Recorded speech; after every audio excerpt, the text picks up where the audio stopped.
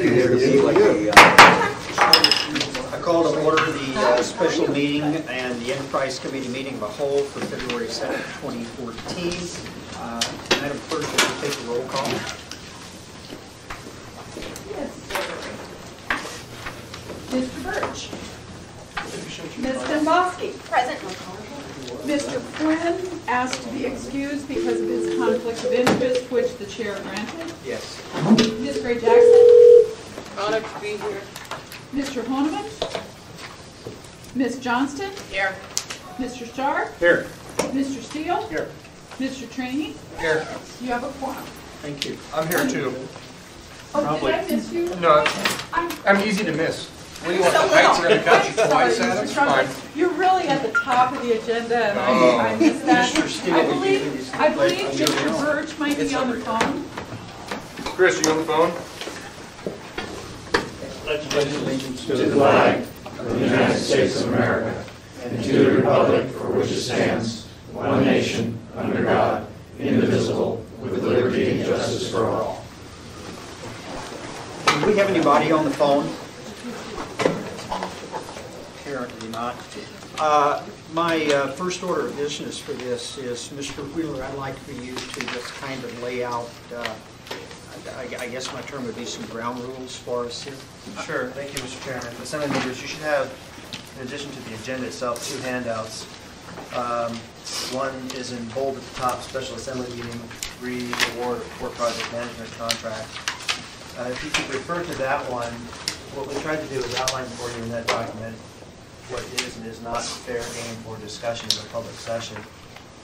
The most important breakdown is under the top part, appropriate topics for public discussion.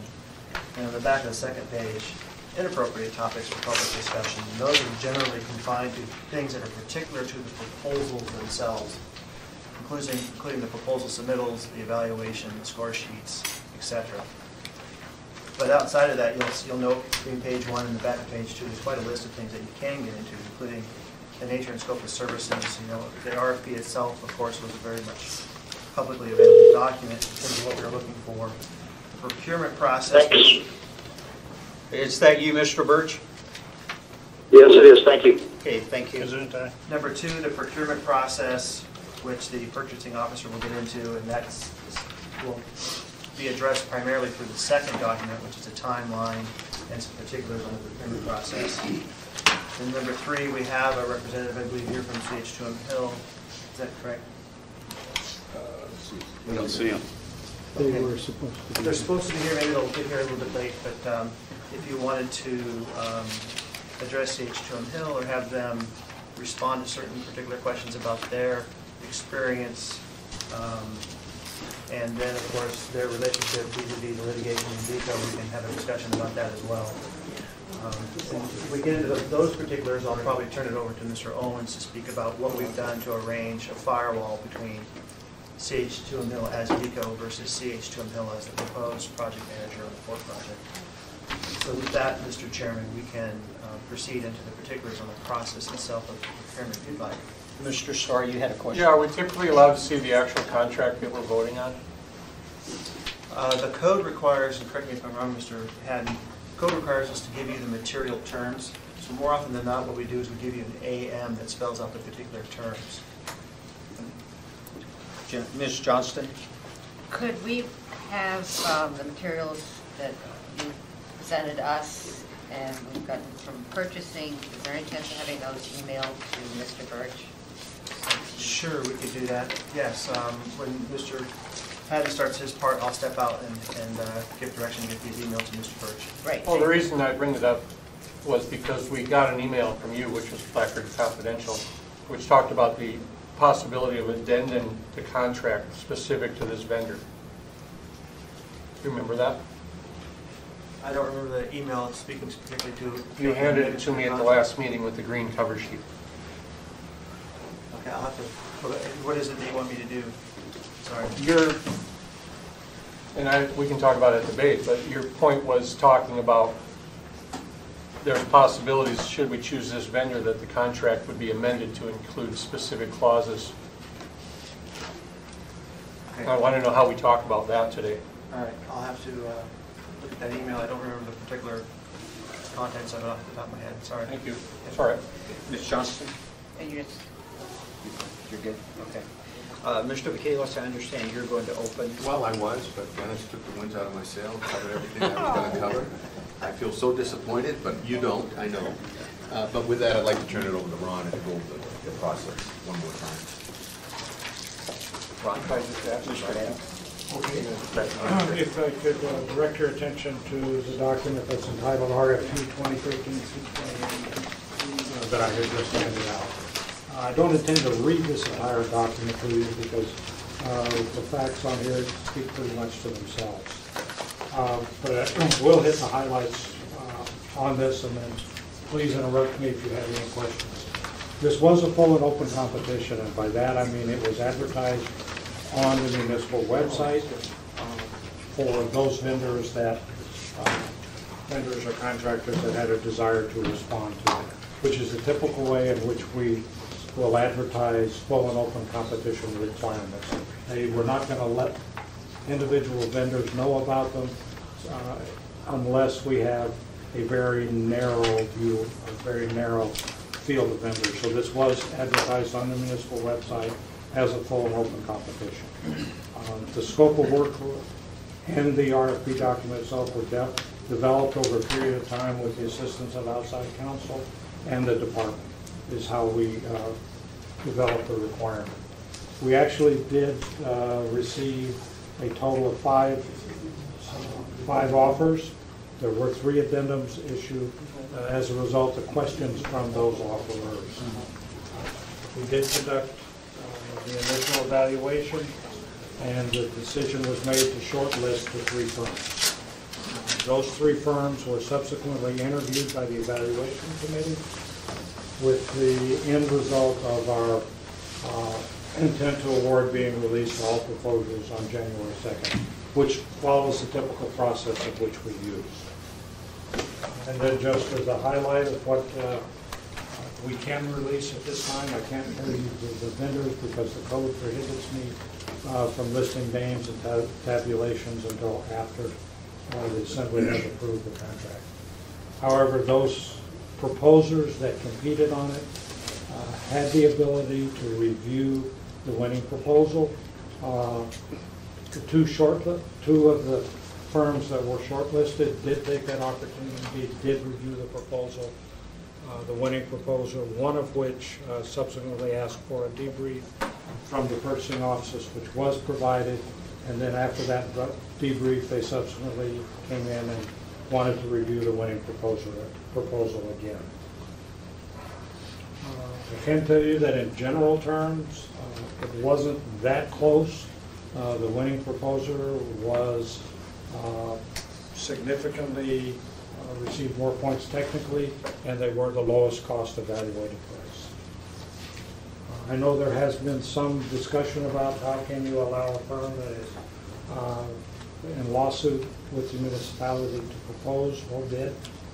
There is no code provision that prohibits a firm from proposing or being awarded to the contract simply because we have pending litigation with that firm. There were 7 individuals on the evaluation committee. Not all of those were from the municipality. Some of those were from our stakeholders at the board. I listed the scoring criteria that was in the RFP. I'm not going to go over that because you can read that yourselves. There is a potential litigation that's under consideration. However, that litigation was for work performed by VECO, not CH2M Hill. CH2M Hill assumed the liability when they bought VECO, but the work itself was performed by VECO Corporation, not by CH2M Hill. And none of the personnel that were involved in the VECO work will be involved in this particular project that we have. Subsequently, at the request of the Assembly, the bidding review board did meet. The bidding review board has access to the full procurement record. They reviewed that full procurement record. In addition, there were 2 letters submitted, one by P&D, one by Arcadis, that the bidding review board did in fact have, and they did review those letters. The result of the bidding review board was they recommend award of the contract to CH2M Hill. They did change something. They did recommend that the options be approved by future assembly action and not approved as part of the basic award. Yes, sir. Going in the queue. I'm getting him in the queue, Ron. And then as a result of the bidding review board, they also ruled that they found no apparent material conflict of interest with CH2M proposal. That's the real quick overview of the solicitation and the actions.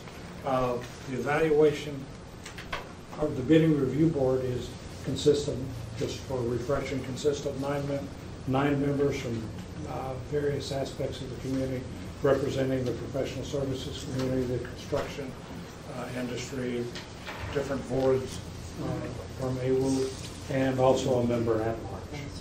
So it's a pretty good cross-section of the bidding review board. Very good. Okay, that's a real quick summary. I'm assuming you folks will have directed questions.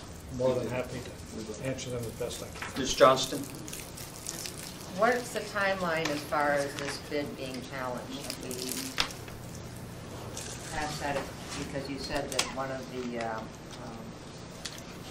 companies has asked for a second review. They did. They have already performed a second review, and then I have subsequently met with that company after the bidding review board. I have no inklings that there will be an appeal. The code does not give a timeline. It doesn't give a timeline. When the company can appeal. And I guess this would be to our attorney. We followed an unusual practice by sending it to the bidding review commission board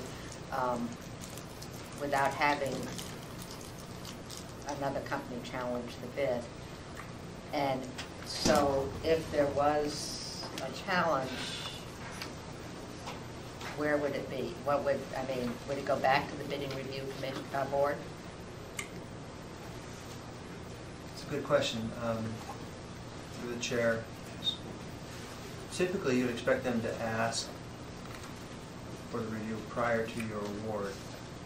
Once you've made the award, if they chose to take action then, I would suspect that they would have to go back to the bidding review board. But maybe that they would have to take that in the Superior Court to challenge your decision.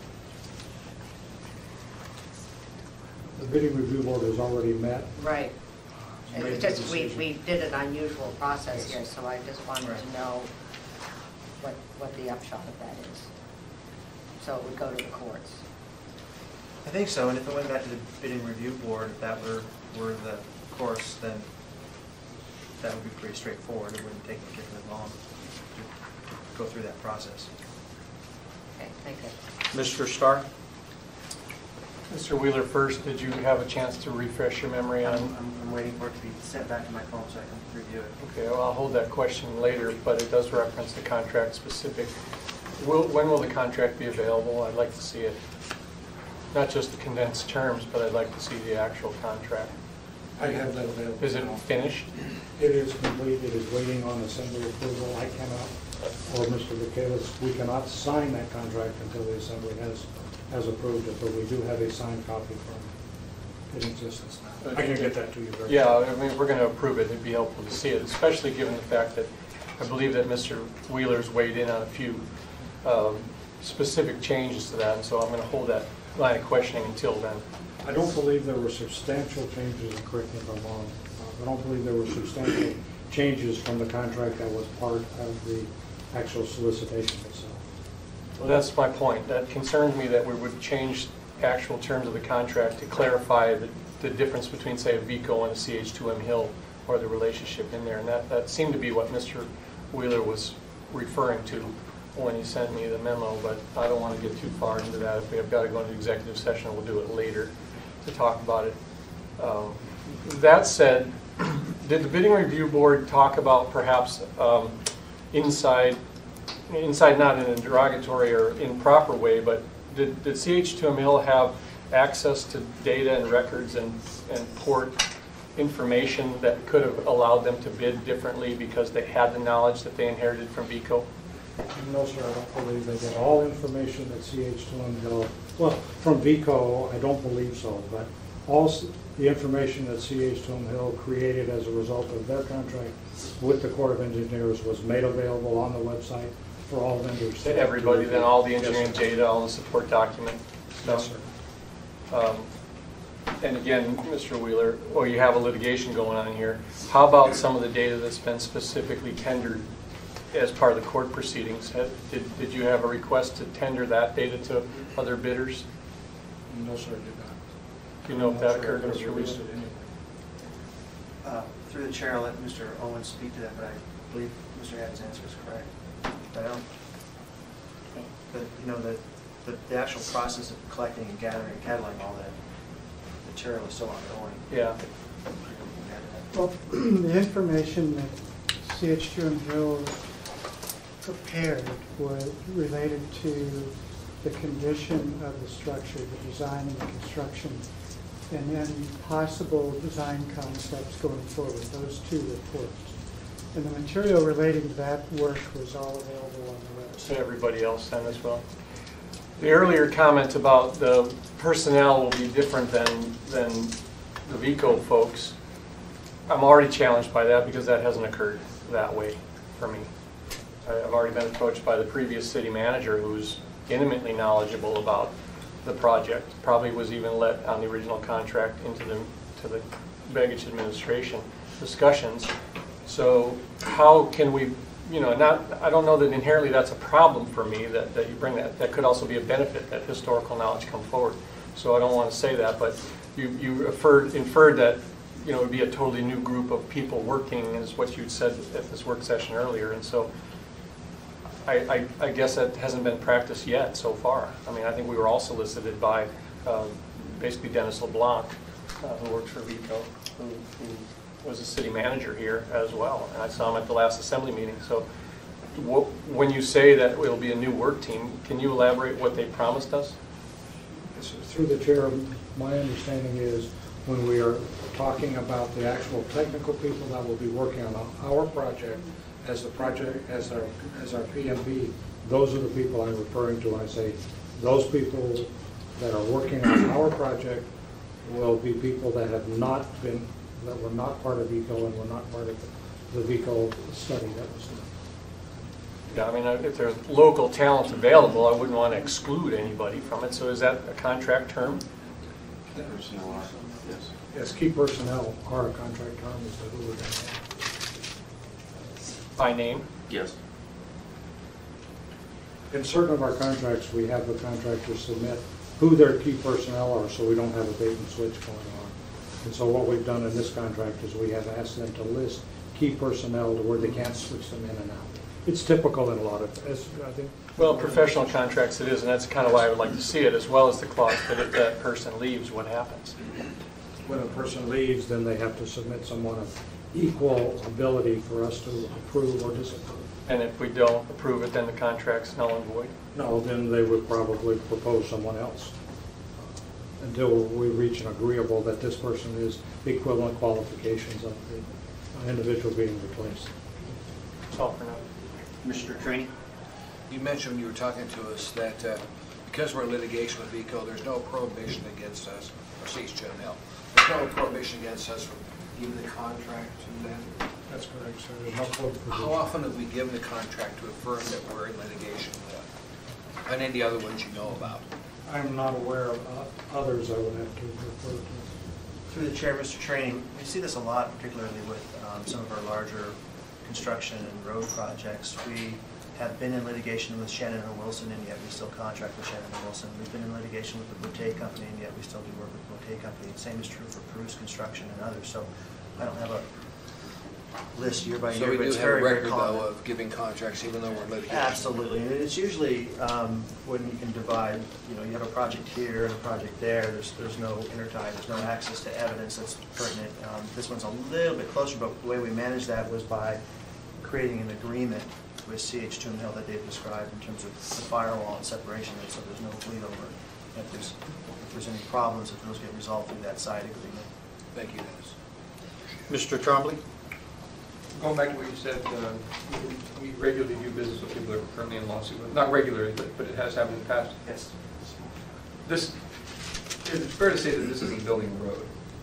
I mean, this is a big project.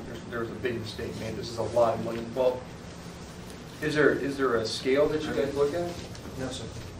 It's just a legal precept. Is there a bar or isn't there? It doesn't matter the size of the project in terms of the dollar amount or the physical size. Is there a common sense aspect to it? The common sense. I'm in a lawsuit with Cruise Construction over $100,000 because there's a pothole and there shouldn't have been one, as opposed to $100 million. Through the chair, Mr. Trump, what you're looking for is whether there's a direct and irreconcilable conflict, and it's our determination that does not exist here. Ms. Gray-Jackson? Thank you, Mr. Chairman. I just want to reemphasize the point that you made because I want to hear it again. Okay, and I've heard it before, but I want to hear it again at this meeting. And that point is that the potential litigation was accomplished by VECO and not CH Hill. That is correct. Okay, thank you. Thank you, Mr. Chairman.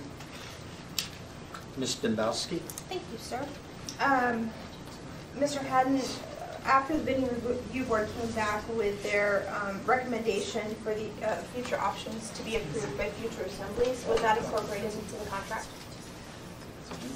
The exercise of an option is by mutual agreement anyway, so we wouldn't. I'm just asking my So very there's- lame there word. would So be there's no- nothing you had to do in order to? That's correct. Okay.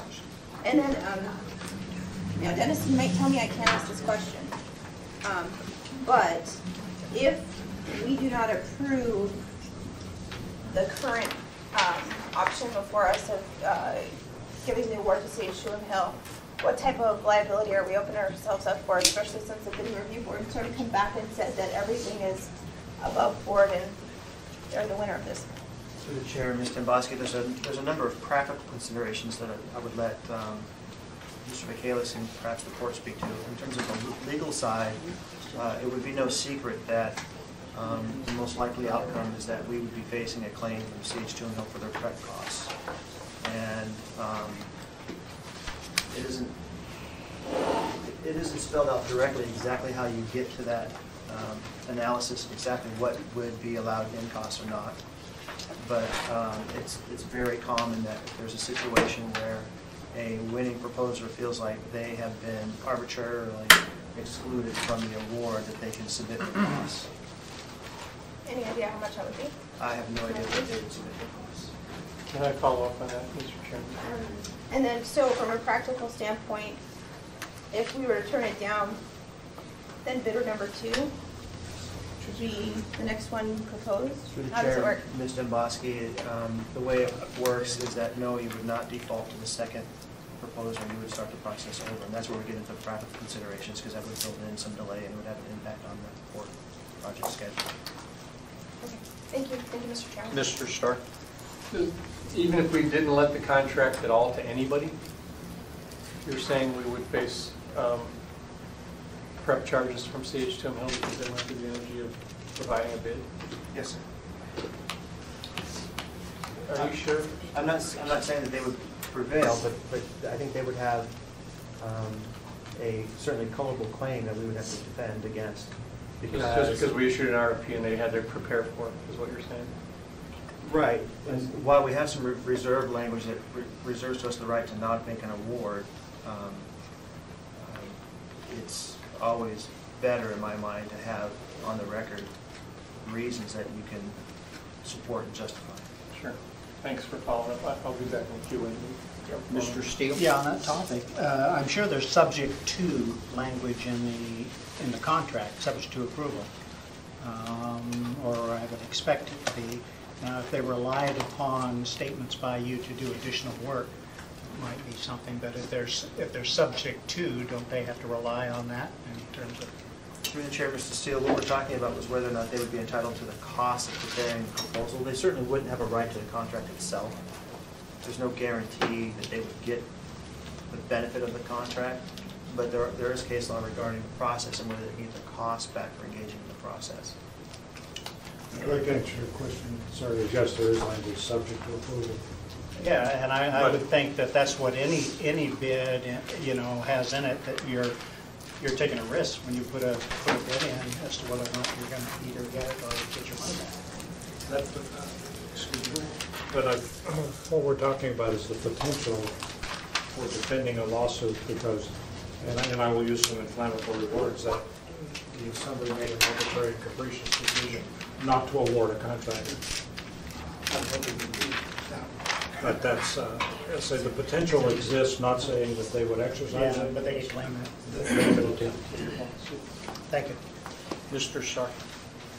If you had a chance to review that? Yeah. Because the word just came up here under a side agreement, which the contract is going to be sort of tailored to address specific challenges or concerns that you see as it relates to that. Can we talk about that? The Assembly's all seen it. Yes, we can talk about it. There's, if you just refer to it, Dennis, specifically the green paper right there. Yeah, I have it right here. Oh, can I have mine back then? Yes. Because the points down there where you talk about the 5 things you list that the contract would be modified for.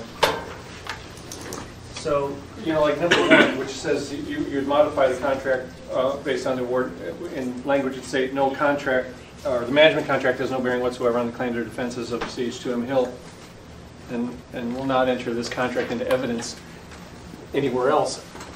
I mean, the work overlaps, and so how can you say that the engineering data or even ongoing engineering data that precludes couldn't just be part of the record at the court level? Through the chair, Mr. Starr, what this describes is the arrangement for the firewall, and that conversation occurred with Counsel for CH2M Hill and Mr. Owens. The idea there is to make sure that there isn't this bleed over, and you want to know what does that mean as a practical matter. Could address that as well, Mr. Owens. But don't package the question so much that way as a negative. They would have an unjust right at the court level. I wouldn't want a restriction from the historical perspective of what happens to affect their ability, if they get the contract, to manage it successfully, in reverse of that, what you say. I mean, the firewall can't bleed both ways. The firewall doesn't prevent the use of the data generated by the DECO work. Sure. That's all essentially public data now. So it's not that they can't use that data, but I would say that that data has been largely superseded by all the additional work, all the additional drilling and boring. There's a lot more data out there beyond just the DECO data in terms of what the global stability looks like. And all the other data is usable. And all the other bidders got to see that too, then, is what you're also saying. So it's actually public knowledge anyhow, right? Yeah. The nature of the side agreement, is that an addendum to the contract? I was actually out of the room just for a minute, but is it part of the specific contract? No. Fundamentally, the RFP included a draft proposed contract, and every bidder was given an opportunity to propose changes to the agreement if they chose. I see. CH2M Hill did propose a couple of changes.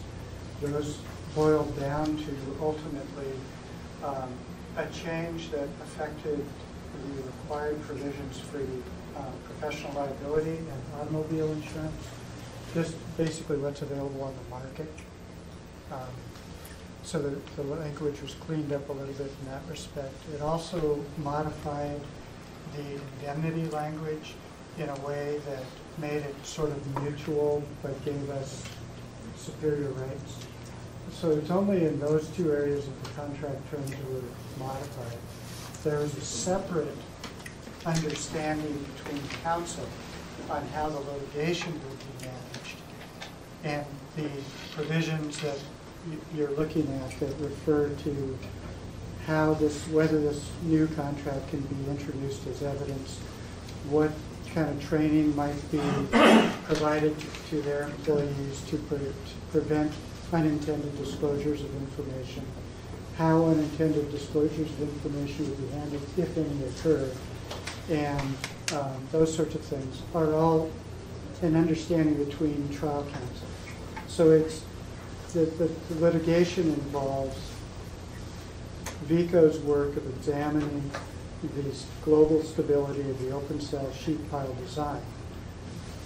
The litigation, okay, I got you. So it's kind of a discrete topic of whether the design, VICO evaluated the design of the open cell sheet pile that was the former, what was installed before. Going forward, the open cell sheet pile is not going to be used. So the litigation is really over past history.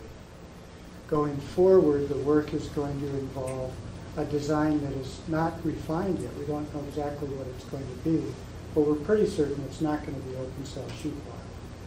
So the work going forward that VICO will, I mean, that CH2 and Hill will be performing is we anticipate will be discrete from any issues that are involved in the litigation. And there'll be separate offices, separate people. There shouldn't be. And when you say that, I get a little queasy because I don't know how you can potentially do that, especially given the VICO titles of the same people that are. I mean, it's an office over here, so I mean, I guess I'd qualify that that's a detriment or a liability. When I say that, I'm referring to people who were employed by VICO when that work was done in 2005-ish, sure. 2006. Well, but then are now currently employed by CH2 and Hill and will likely consult on this. So that's what I was getting. I'm not trying to beat that one up to death, but I don't want to inadvertently exclude talent base that may have the historical knowledge on why we're going to work with sheet pile, because this is what happened, and it could very well be that that's a VICO employee now put by CH2 and Hill. That's a good idea. It's just a little frustrating to have to blend that into that, and it does appear that the contract is. I'd have to read it, but it doesn't appear the contract's been specifically modified that you wouldn't put in those generic statements for any bidder. Is that true, or are you seeing clause language that's specific, especially the firewall language, which we've yet to see? That's not part of the professional manager's contract itself at all. There's no changes in the form contract that was left to all bidders to address that concern. It's a separate understanding between trial counsel. Independent of what we're approving Tuesday night? Yes. It applies only to VICO, and it's only applicable in the event that you approve this contract in a separate contract. Why isn't it attached to the contract? It's not a term of the contract. It will be, through the chair. It would have to be if it's predicated on approval. It will be, it's a separate but yet still fully enforceable agreement once and if you approve the main professional management contract. We won't be able to see that side agreement either. I mean, I don't know that it matters that I do see it, but. You can. Yeah, just through the chair, Mr. Starr, I think one way to think about this is when we create the firewall, we're more worried about things bleeding into the litigation that shouldn't be there that prejudice our case, sure. And less about the resources that CH2 Hill brings to the project. So I imagine a scenario if there are people who have worked with VICO that have a skill set that CH2 Hill wants to bring to the project, we can have that conversation with them. So I wouldn't necessarily think that this would foreclose somebody's talent and skill coming to play in the project versus having some information prejudice our position in litigation. But that's, and I'm trying to not prejudice the conversation in my mind with, are we choosing the right vendor to do the right thing?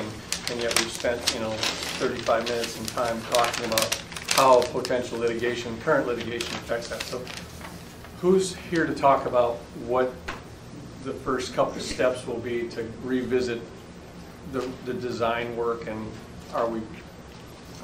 I'm still caught up, do we even need to employ this group right now?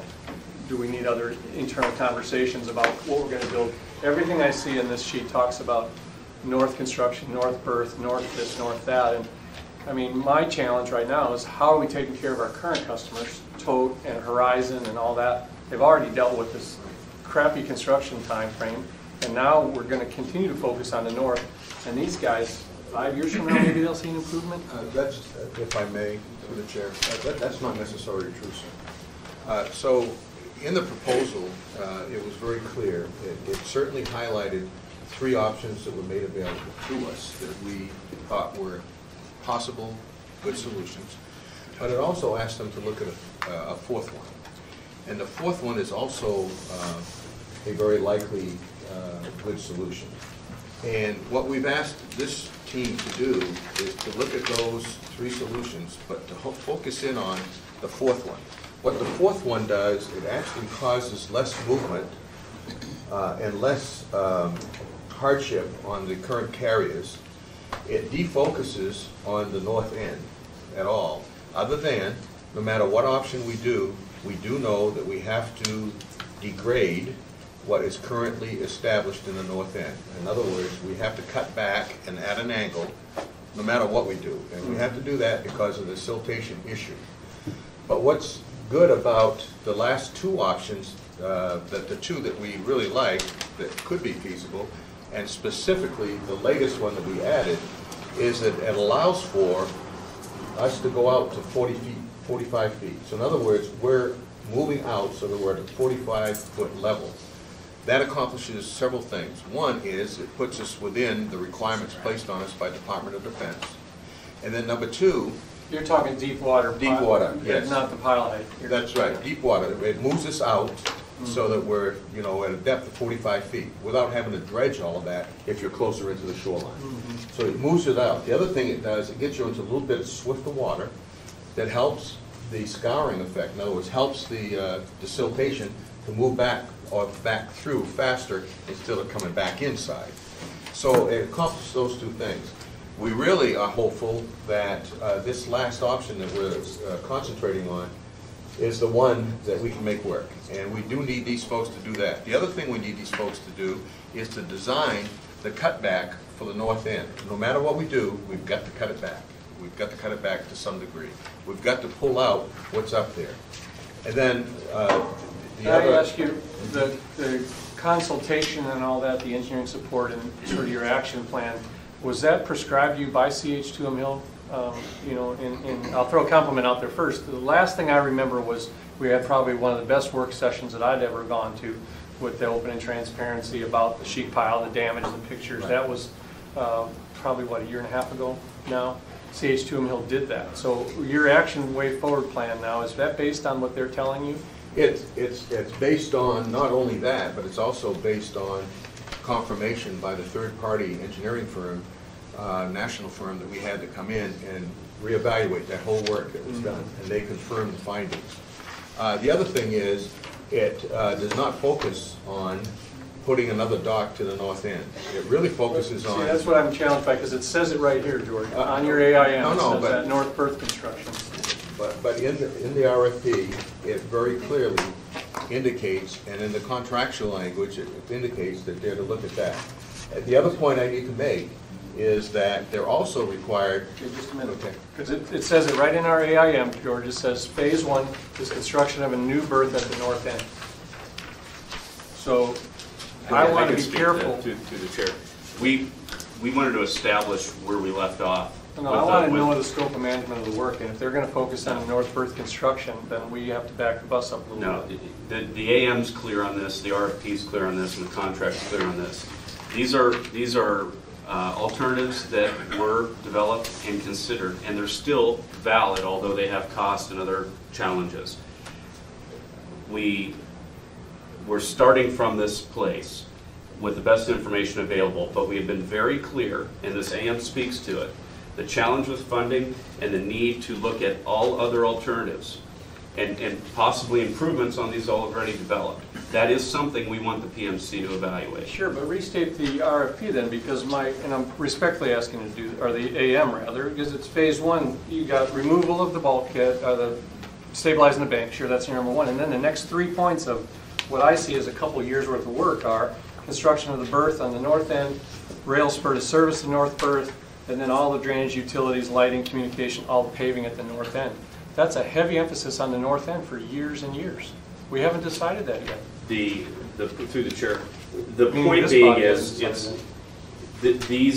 these are key elements to consider with whichever phasing plan we ultimately decide on. It looks like this is the one we're approving. No, we just want to establish where we stopped with the concept development, where the last schedule and cost estimate stopped. Those are key points in forecasting, putting a magnitude on the project.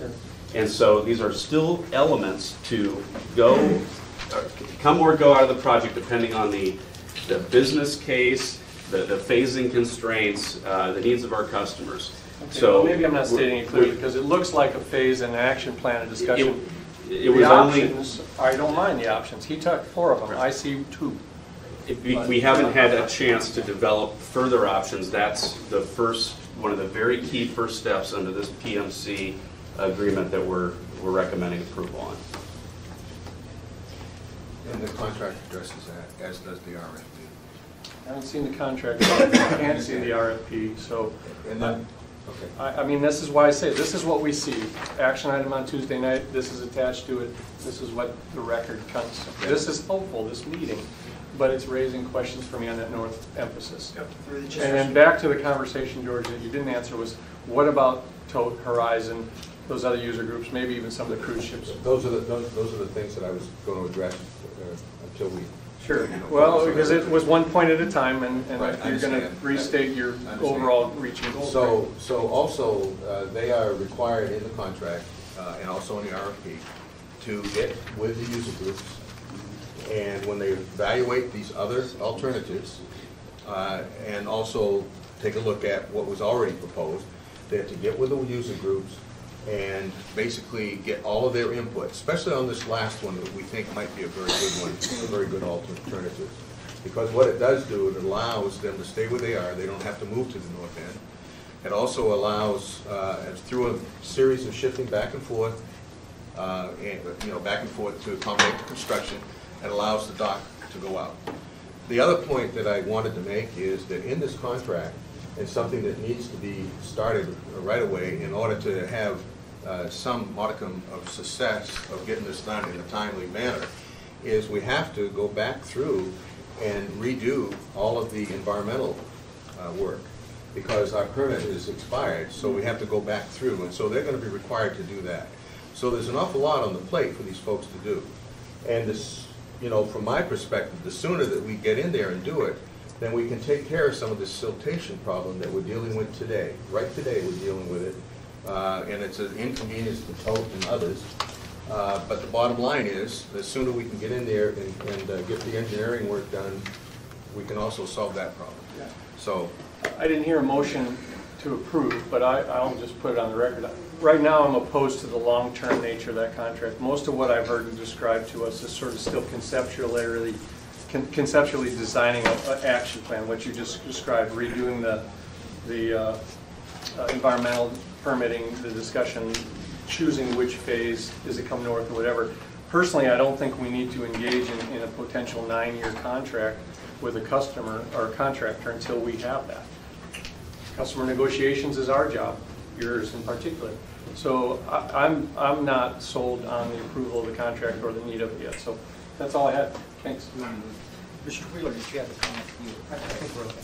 Mr. Steele. Yeah, it kind of raised some questions in my mind. The thing I need some, I guess, some words that help me feel better about us hiring CH2M Hill, and the VECO issue is still outstanding. Are they going to have access to any potential information or potential proprietary information that that would help them in their suit against us or hurt us in their suit in the lawsuit by virtue of the contract? Are they going to? Through the chair, Mr. Steele, Mr. Owens. We've taken what we believe are reasonable steps to prevent that. In the course of this litigation, of course, there's a lot of information that gets exchanged as part of discovery. That's going to happen. What they have agreed is that if there's any information that they obtain that they wouldn't have otherwise normally obtained through discovery, then they will voluntarily return it to us, and they won't use it. And they'll train their people to be on the lookout for it. So while it's unlikely, these are kind of And we can't rule out the possibility of information inadvertently getting to them. We believe that we're operating in good faith and that there would be every effort taken to keep things according to the normal rules of civil procedure and restrict the case to that. And so we are expecting that there won't be any inadvertent information that shouldn't have.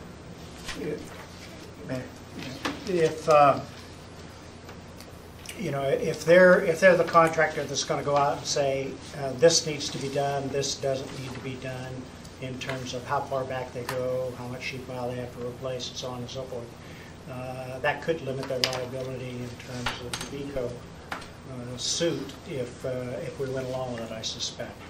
Well, recall too that they are not taking the role of designer. Okay. They are helping us pick designers. They are helping us choose the professionals that will do the design and make the recommendations for construction. So in that sense, they're not the ones that will be making those calls. They'll just be helping us with our own staff evaluate what are the best alternatives. Ms. Gray Jackson. Thank you, Mr. Chairman. Okay, your notes here say that none of the VECO personnel will be involved on this project, correct? So I guess that means that they're still there, but they won't be involved on this project. That's correct. That's my understanding. And so is there a requirement in the contract that former VECO employees are not to be involved in this project? How are you addressing that in the contract? No, that language is not in the contract. We can amend the contract to put that language in, but again, that would not take care of Mr. Starr's concern about whether we have the talent that's needed. Well, his concern is one thing, but what I'm talking about right now is you made it clear that VECO personnel are not going to be involved in this contract, in this work, except it's not even in the contract yet. So I think you really need to put that in the contract, and you need to figure out how this is going to be followed through. Really, that's really important to me. So, anyway, thank you, Mr. Chairman. Mr. Harmon?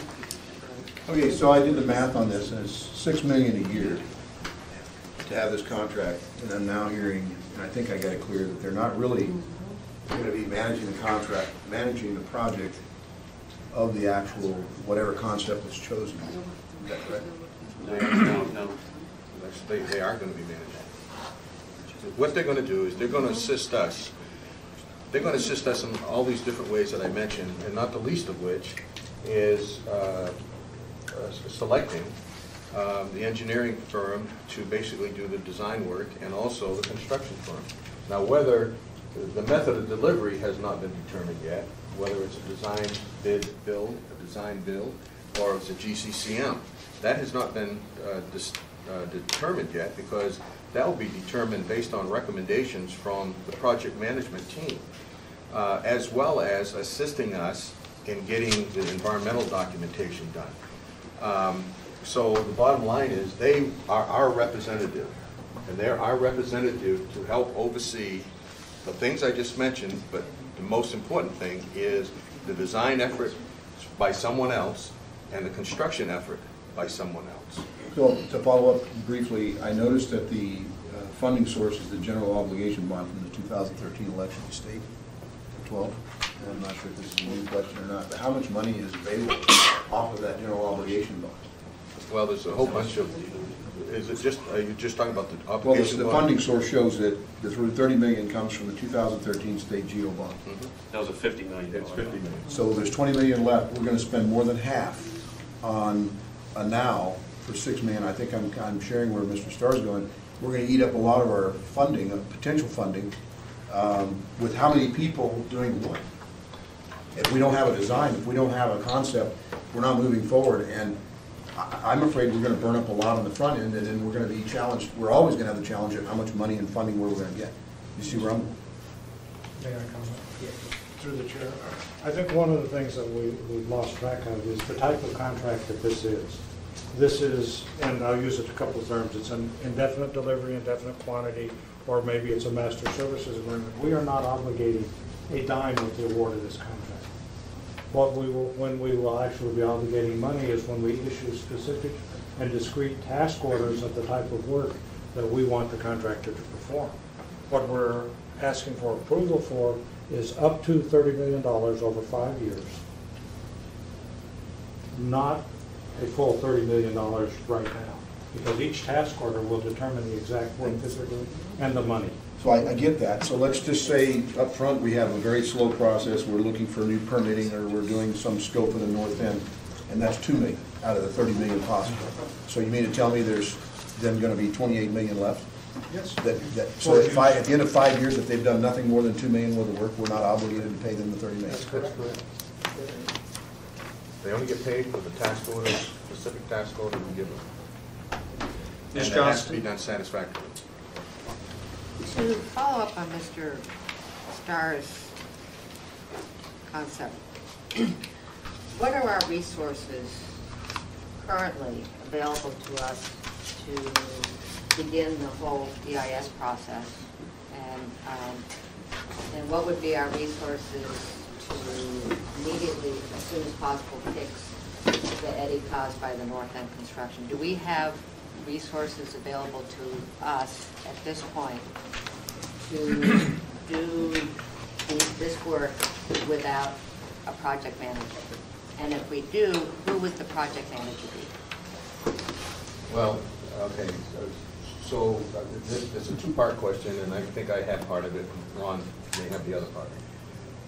If you're asking me, do we have in-house personnel basically to do the work itself as far as the permitting? Probably not. If you're asking me, do we have personnel that could help oversee someone doing the permitting work, permitting only? Probably. But the bottom line is, we're still going to have to go out to have a contractor do the work, because we don't have the personnel, the technical expertise to actually do the work on the permitting. That's why you hire that type of service. But if you have your project management team and you get them on board early, that would be part of that task. And they'd only get paid for that task when it's successfully completed. So again, what you're committing to is the possibility of spending $30 million in that 5-year period of time. What they have provided us is costs. They've given us cost factors for different type of things. And we negotiate that cost. This is the rate. This is the labor rate. This is the type of rate that you could expect to pay for this type of service. And then when we issue the task order, then we negotiate the price for that particular task. And that's what we agree to finally when it's negotiated, and that's the work that's expected to be done. So the second part of that question was, if we do not hire a project management team, and if we piecemealed until we got to a point where we have a design bid or whatever type of port, who would then be the project manager for that within the municipality? I would strongly recommend that we would hire that out, because what you're looking for is not an individual, you're looking for a team.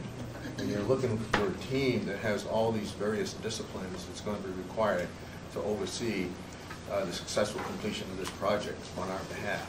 Now, that does not mean that we're not involved in that. But so if we went ahead with permitting without a project management team, would our engineer from the port be the project manager as far as getting the necessary paperwork, the necessary applications for those permits?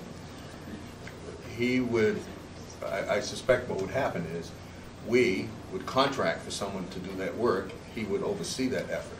But you used a word that was very, very good. And the word you used was piecemeal. That's the word you used.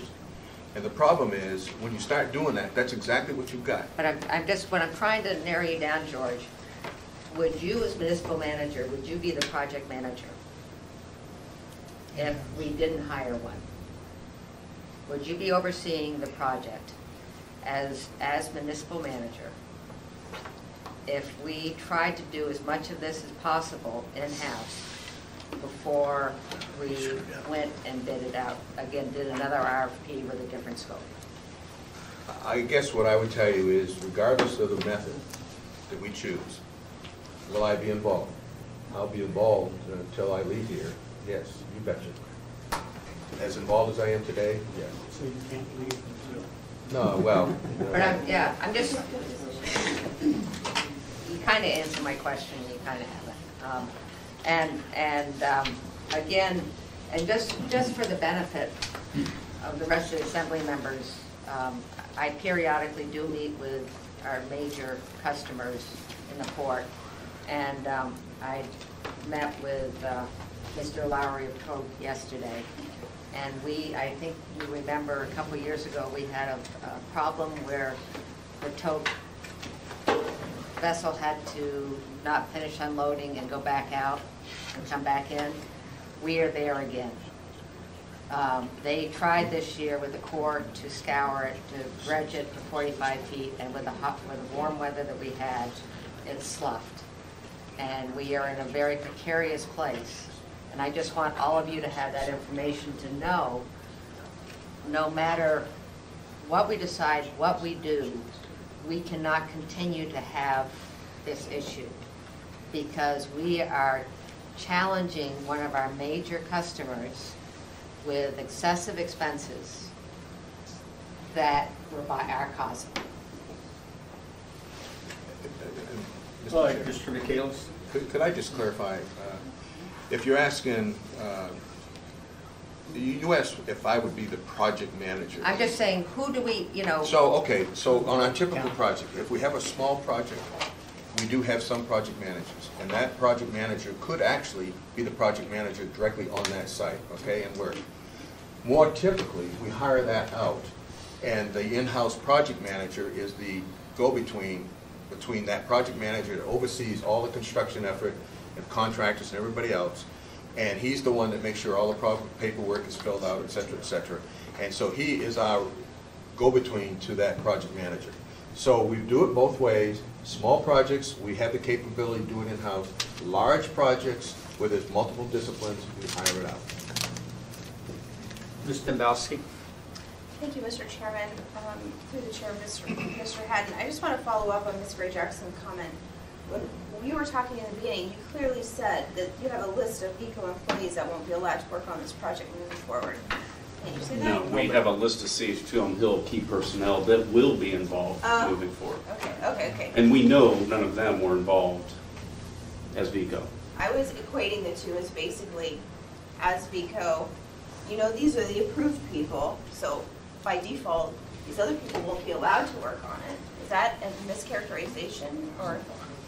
Through the chair, Mr. Bosky, my anticipation is when we finalize this, what we'll have is an arrangement that there's no VECO employees, former employees working on this project without the pre-approval of the municipality, so that we can get the skill set if it's needed, but we make sure that there's no bleed over that affects our decision making. Yeah, well, and that's why I wanted to clarify, because what I heard you say earlier was kind of the opposite of what I thought I heard you say.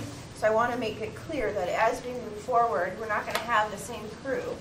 Without the municipality's express permission, we're not going to have the same crew that was involved with the VECO issue involved with CH2 Evan Hill moving forward, correct? That's a correct statement. Okay.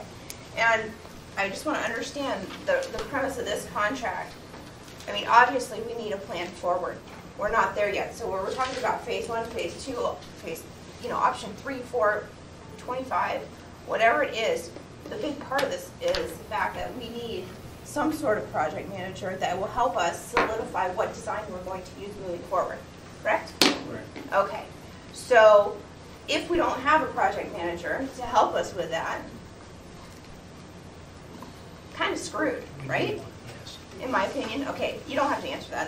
That was a comment. So that being the case, and the other thing I just want to follow up on Mr. Honeman's comment, we're approving an up to $30 million, right? As we go through with the permitting, that'll take out some money. As we go through the design, all these different factors, we will incrementally get up there. So those are all pieces. But like you said, if something goes awry and we decide we're not going to utilize the $30 million, then we'll know that too. Okay. Thank you. Mr. Trombley.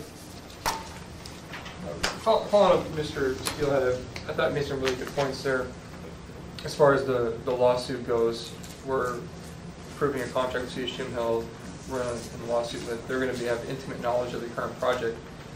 And Mr. Owens, you said that we're making the assumption that everybody's going to be acting in good faith, that we're not going to open up ourselves to any additional liability. If they have unique knowledge of the project, my guess is they'd have unique knowledge of what happened in the past. How can we be assured, without making the assumption, how can we be assured that we're not giving them some sort of competitive advantage against us in the courtroom?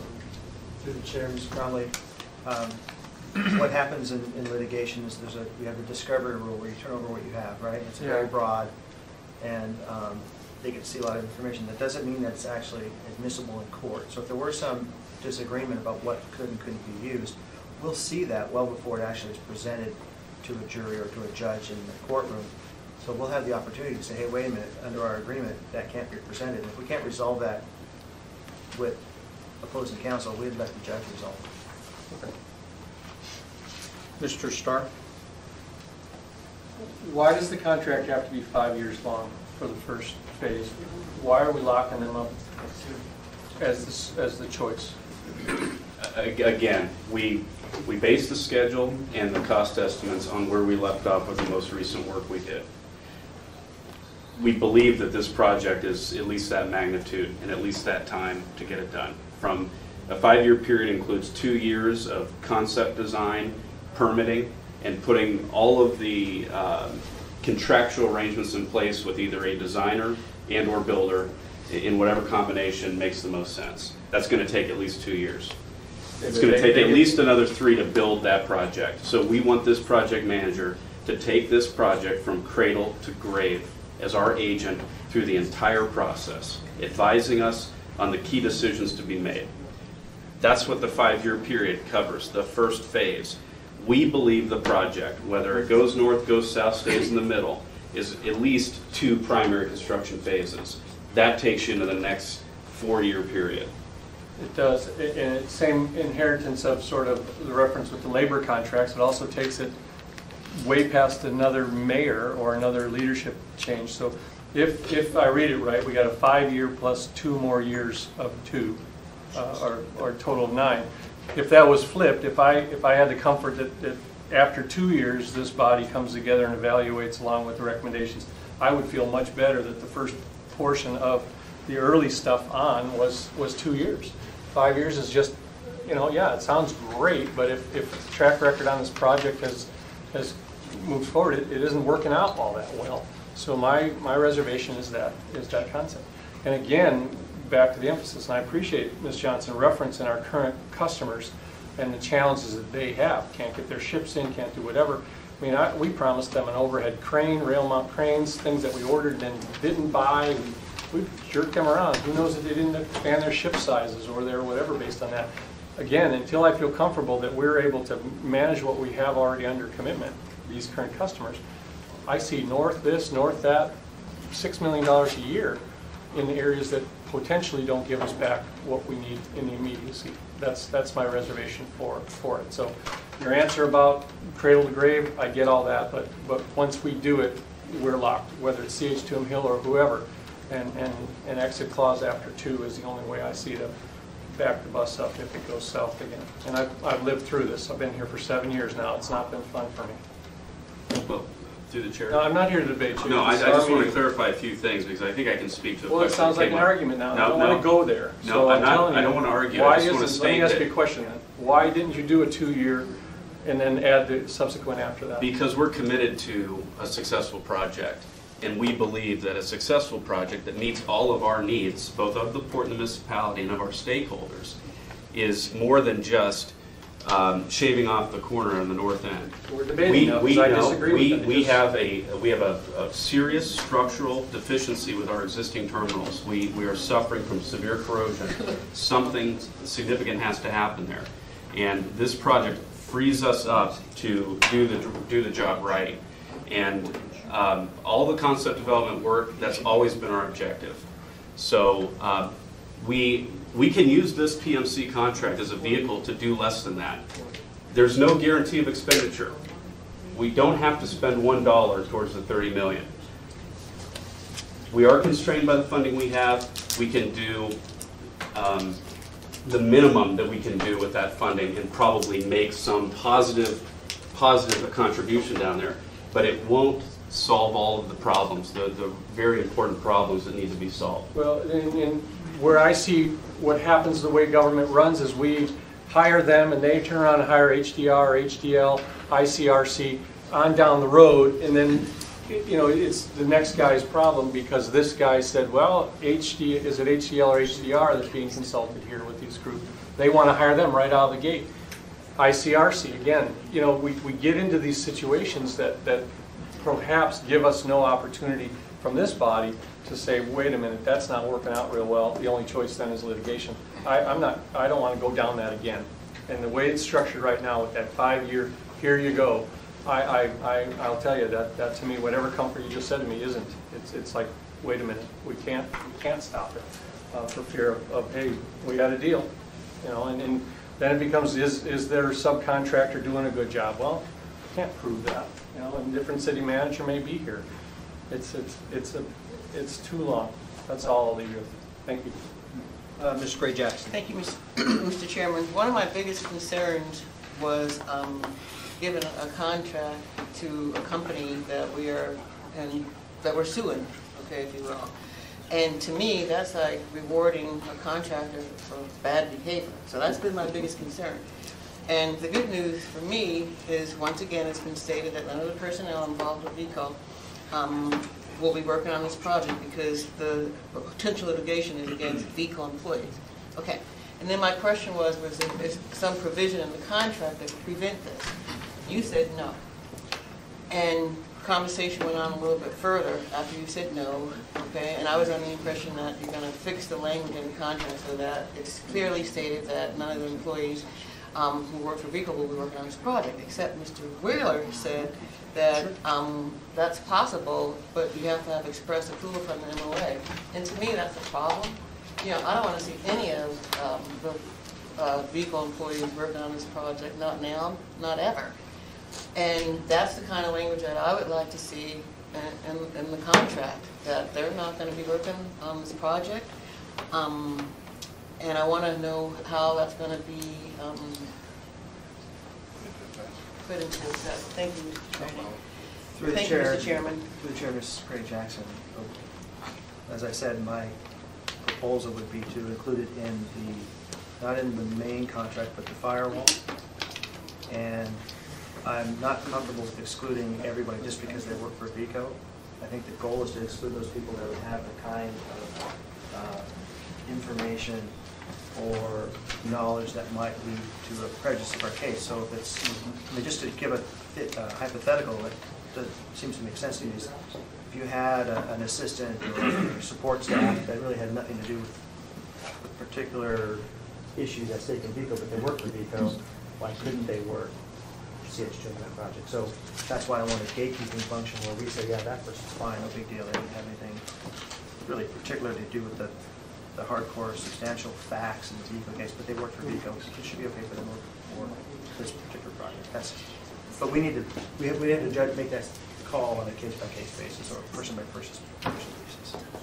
Can I follow up, Mr. Chairman? So in other words, if somebody does payroll and we're actually out there on the project, that's the exclusion you're talking about? That would be one example. Thank you, Mr. Chairman. Thank you, Dennis. Mr. Steele? Yeah, I guess I certainly understand Mr. Starr's point of view in terms of not wanting to lock ourselves in for the 5-year period, but I suspect that was a part of the RFP in terms of what you were going to do and how you were going to do it. We've got to do something.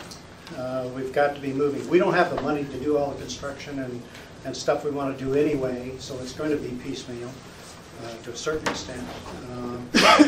But we need somebody on board that's going to work for us and do a good job. Hopefully there's an escape clause if we don't like what's going on or how they're doing it.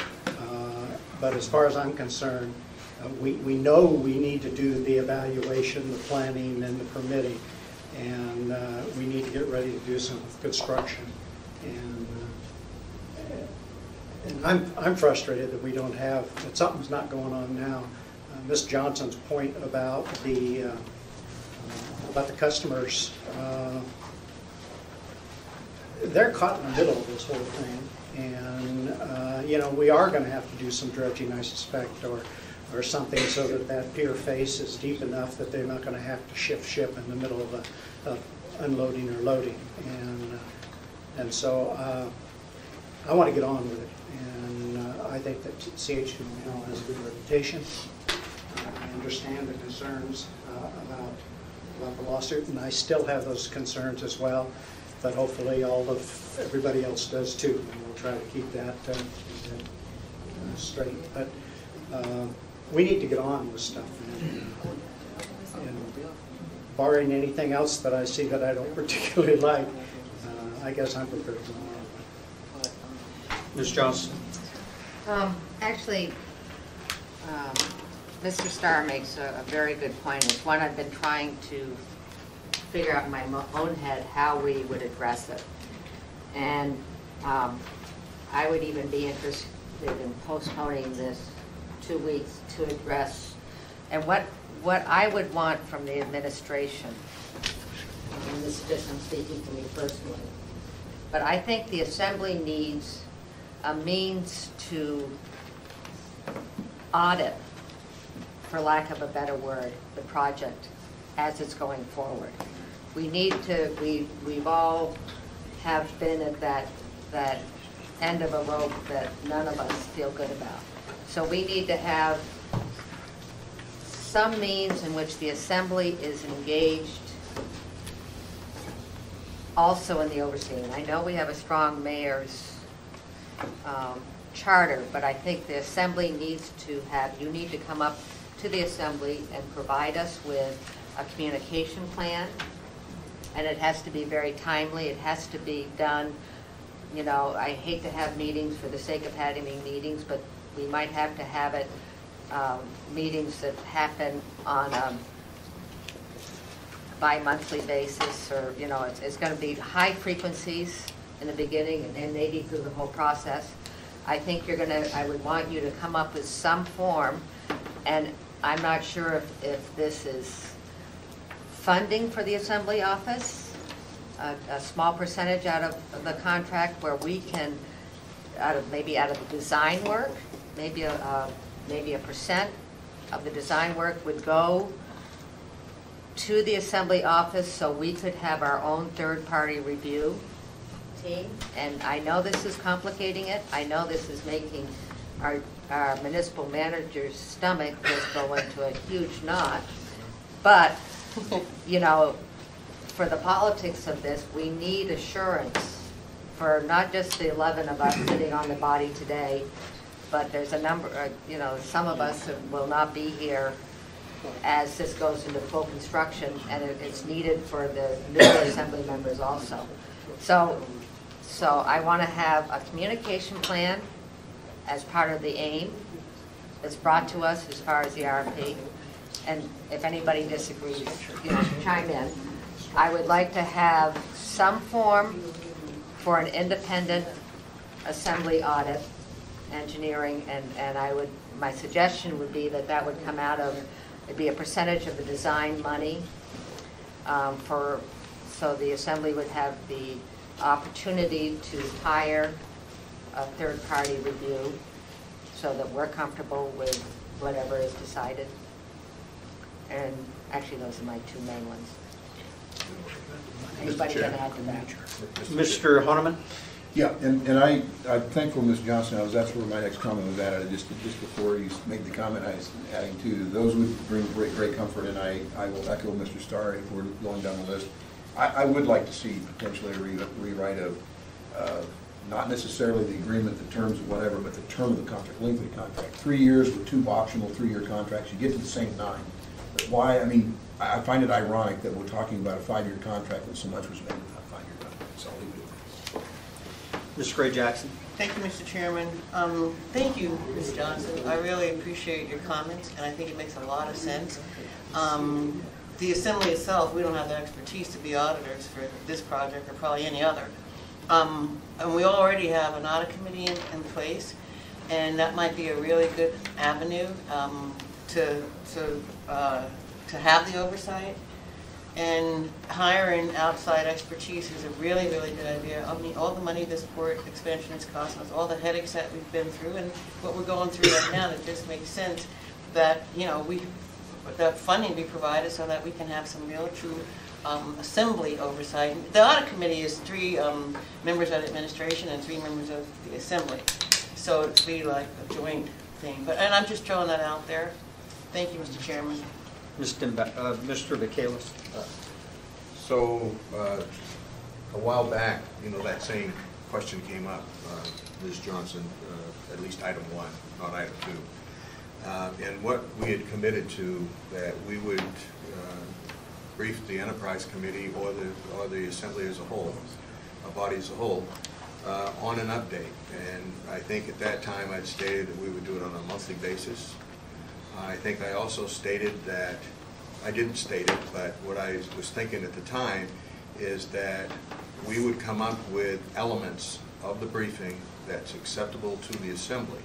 So in other words, I would propose the elements to be briefed, and if that's the format that you like and those are the areas that you want to be briefed on, then that's what we will brief on when we give you the update, whether they're monthly, quarterly, whatever, you know, you feel is the appropriate frequency. So that is not a surprise to me. That is not anything that I think, and we've talked it about wasn't that. gut-wrenching for me or anything else, because I think that that's a prudent way of dealing with it. As far as the audit, I have no comment on that. Ms. Dembowski. Thank you, Mr. Chairman. I'm not sure I was in the queue, but I always have something to say. So, you raised well, either that or you scratched your chin. You may not be able to answer this, so I'll ask it. If you say you can't, you can't. But the proposed contract is about a potential of $30 million. And I know you had stated that CH2 Hill was the low bidder. If we deny this, it goes back out for RFP without talking specifically about the other bidders. What can we anticipate another bid would come back at, price-wise? Any ideas? Through the chair, Mr. Maskey. First of all, maybe we place semantics. And I did hear that. Thank you, Mr. Shaw. Maybe we place semantics, but it's not a bid, it's an RFP. So I don't mean to be disrespectful. Oh, yeah, sorry. I don't. I was going to say the purchasing world is not my forte, but I do appreciate it. We would have to go out with another RFP, which would be a delay of minimum 3, probably more likely 6 months, which just pushes the project on down. And cost will undoubtedly go up. Who knows whether it will be. If we change the term of the contract to address Mr. Starr's concern, that it's extremely likely that I will have to cancel the entire RFP and start it all over, because that is a material change to it, and it would potentially...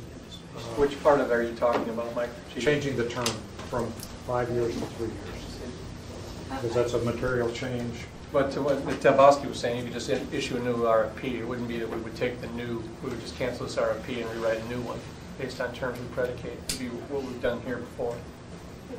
I guess my comment, what I was going to, I was trying to be creative and not ask it, but I was wanting to know, where we are today. If this is obviously the low bidder. I have no idea how much the second bidder was. I'm trying to quantify in my mind what our potential outcome could be if CH2 Hill is excluded. Through the chair, Mr. Bosky, CH2 Hill wouldn't be excluded from proposing again. I'm saying in front of a political body that obviously has a problem with the fact that they bought VICO, which we have current litigation. So I'm saying I recognize the political reality of the situation. That's why I said I probably will be told by legal I can't ask this question. But I want to know if the political body keeps saying no to CH2 Hill, the second bidder, I want to know how much is it? Is it 40 million? Is it 35 million? Is it? We're at 30 million now. I'm not able to answer that question. That's what I expected you would say, but that's where I'm trying to go. Right, and as the purchase officer was indicating, what would happen is if you went back out and had a new round of proposals, as a general proposition, because time is money, the cost might go up, but we don't know that for certain, and we don't know what those cost differences might look like. We don't know whether you'd have more bidders or fewer bidders than you have already. We just don't know. Mr. McCallum?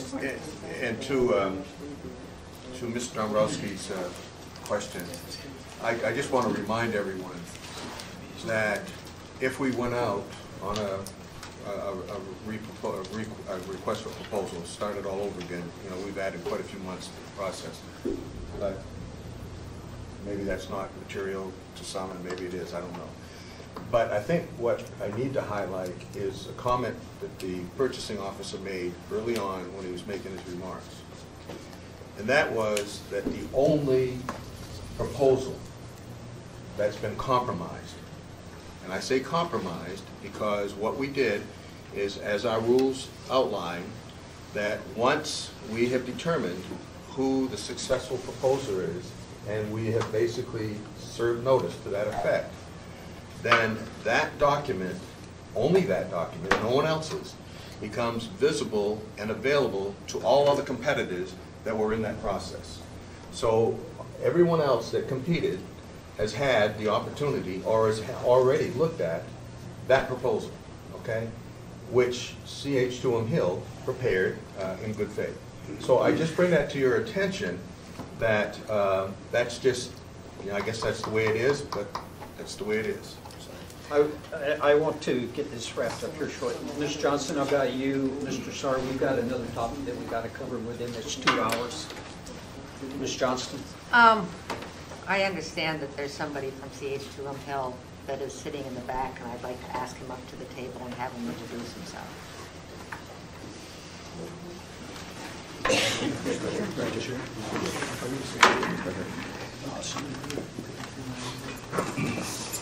Good afternoon. My name is Mark Laswell.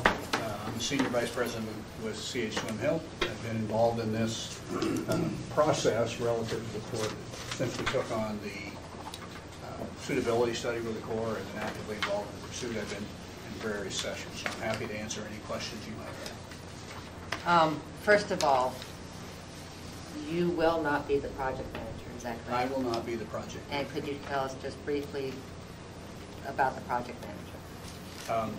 Our project manager is one of the select few we have, probably in the world, who's actually managing a project identical to this as we speak today.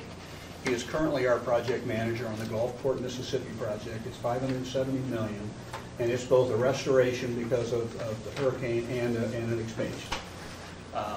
Along with that project manager, we are also bringing with him his head of program services and engineering. So we committed to the port, which I think is part of the reasons we were selected, 2 very unique, very capable people that we plan to move to Anchorage, Alaska to take on this very important assignment to the port. This is a 30-year experience in the division. Not just a great manager of port expansions and restoration projects. Okay, my next question is, does this project manager have they had the experience where a project has been, instead of being expanded, has been contracted?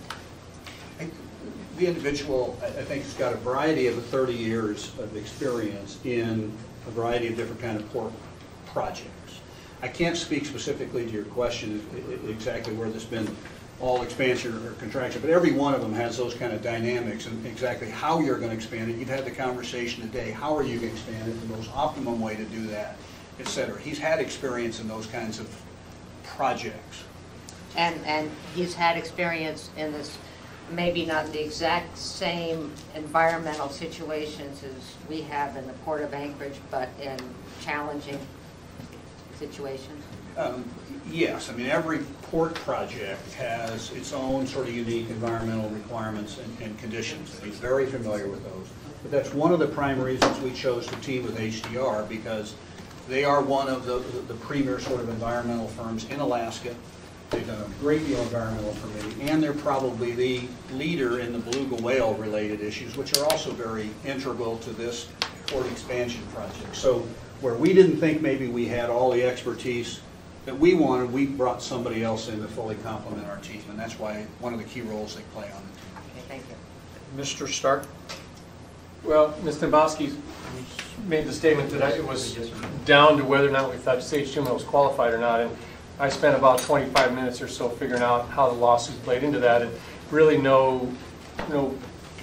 that's not it really for me. It's, are we prepared as a body here in the city to sort of go into that 5-year arrangement and hold up our side of the bargain equally as much? And so, that comment, as you sat in the back, was that ideally I wouldn't want to restrict anybody from VECO that was very talented, whether they were here or not.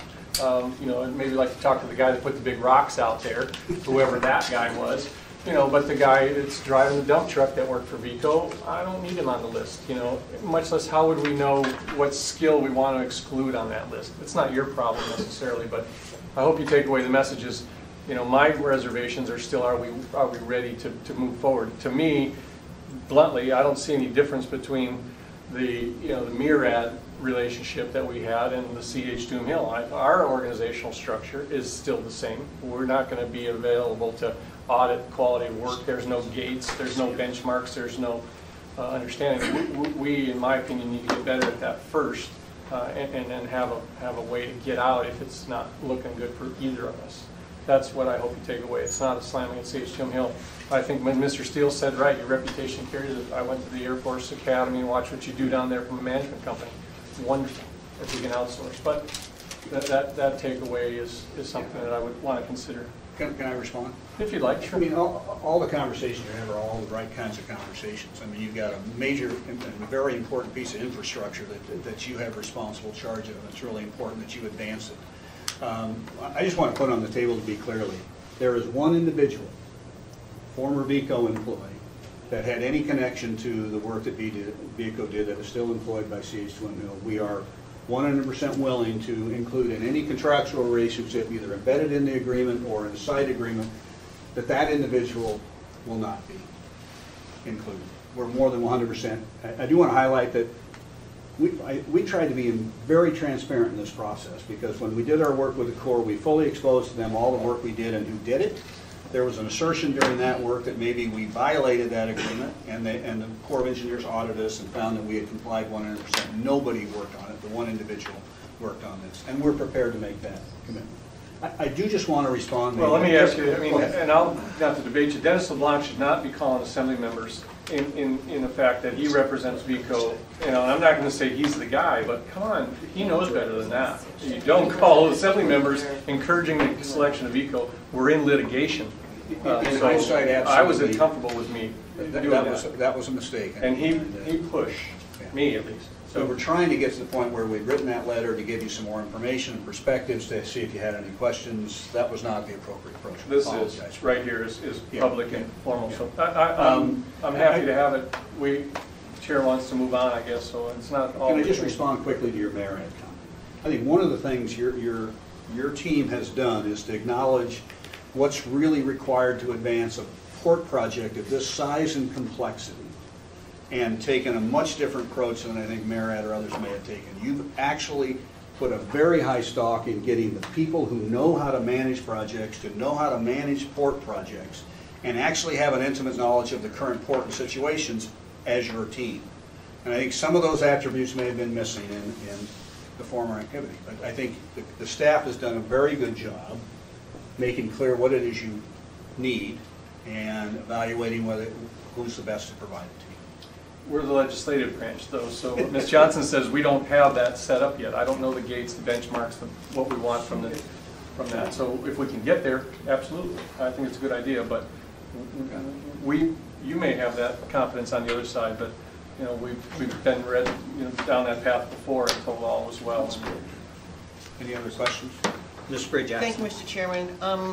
CH Twin Hill is a great organization and quite capable, but I just realized that both Mr. Train and I may have a conflict, because CH Twin Hill is a partner with National League of Cities, and I serve on the board of directors, and Mr. Train is on the advisory board, so I just wanted to make that statement. This is an assembly meeting. Thank you, Mr. Chairman. Mr. Trombley. Real quick, from your knowledge, has CHQML ever been in the situation that you are right now, where you're currently in litigation with somebody who you're now doing, or possibly going to be doing work for? This is a, I mean, we have... maybe not common, but that's... It's not common. It does make your head scratch, I'll acknowledge that. We're a large company, do work with a lot of public and private companies. BP, for example, is one of our largest clients, and we have disputes with BP going on today. And we continue to work with BP. So while it's not common, it does occur. So you've been in a situation where you've done work in the past, or you've acquired a company that's done work in the past, you're in litigation with them, and you're awarded a brand new contract for that same exact type of work. Okay. I have no one else in the queue, and Mr. Starr, I really, if there's important questions I want to address them, we may need to extend the meeting, but if we've covered everything, I'd like to move on to ML. Well, I'm not sure how the committee versus the formal meeting works here. I'm a little It's a confused. formal meeting, so we can extend it like a formal meeting. Well, we don't vote, though. It's an assembly meeting. This is We an can assembly vote. meeting. Yeah, we can vote. Why, possible. So we could move to postpone. The attorney, my attorney has just handed to me that I do acknowledge your disclosure, but you have really no financial or private interest in this, so. You talking to me, Mr. Chairman? Pardon? He's talking to both of us. You're talking to both of you. Okay. That you do not have substantial financial or private interest in that company, and just wanted to get it that out you would there. participate. May I say, Mr. Chairman, that I really appreciate that, but, Yes. you know, I thought it was important to mention. Appreciate it. Appreciate it. It's on Thank the you, record. Julia. Okay. With that, I'm going to move to item 4B, which is the municipal light and power financials. And I am actually going to hand the gavel to Ms. Johnston to handle this portion.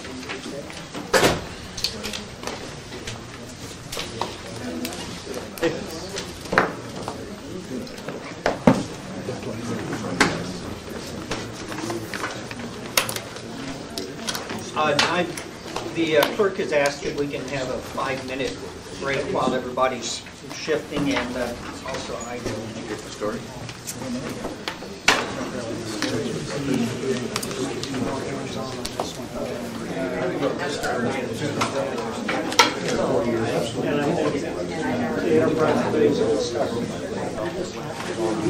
This happened to be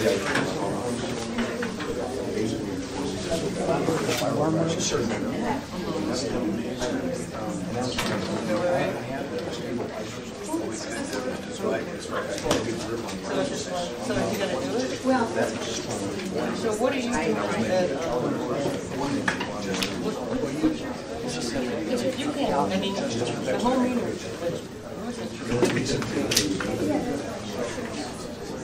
Fall without the But I don't know if I want, I'm not interested. Well, I don't know where there's not.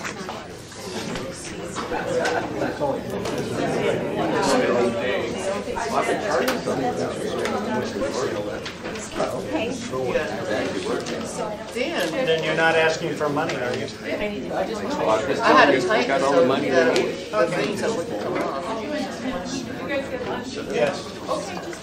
I think so, I did.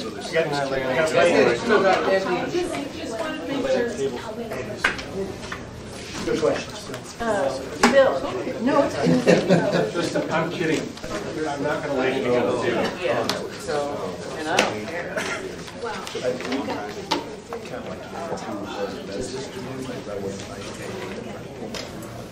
Well, you know, That ain't happening.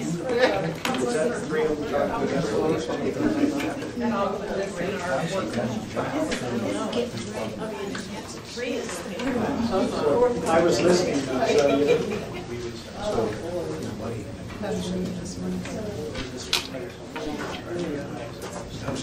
Okay, so.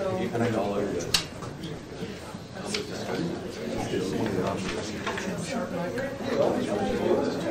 because the guy kept saying, look, you have a compound factory culture and stuff.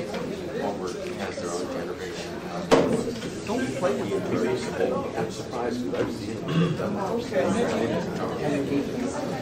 He's working for some reason.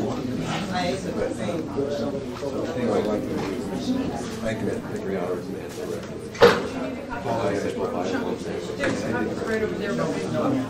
of it.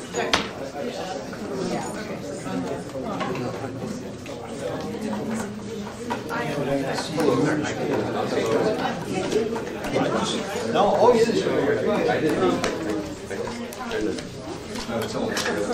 The channel 11 get a hold of you? Call in and he goes, yeah, time for me to go cut 11. Channel 11? They call Ronnie. No outie.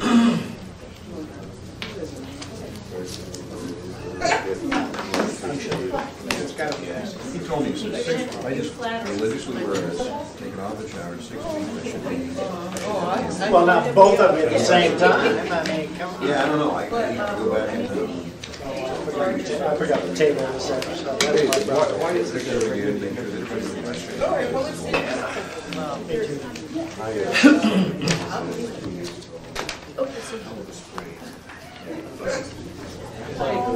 Sorry, More than I'm sure you're learning. It's resuscitating and throwing the life rack. Sure you want to do that? Oh, really? So you ran over and we just prepared and we're going to bring you dessert. Oh, never mind, I don't need it. So we ought to ask the assembly that question. Yes, there you go. There's the dessert. You want one, George? Why isn't that thing? Why can't why couldn't they have left chocolate?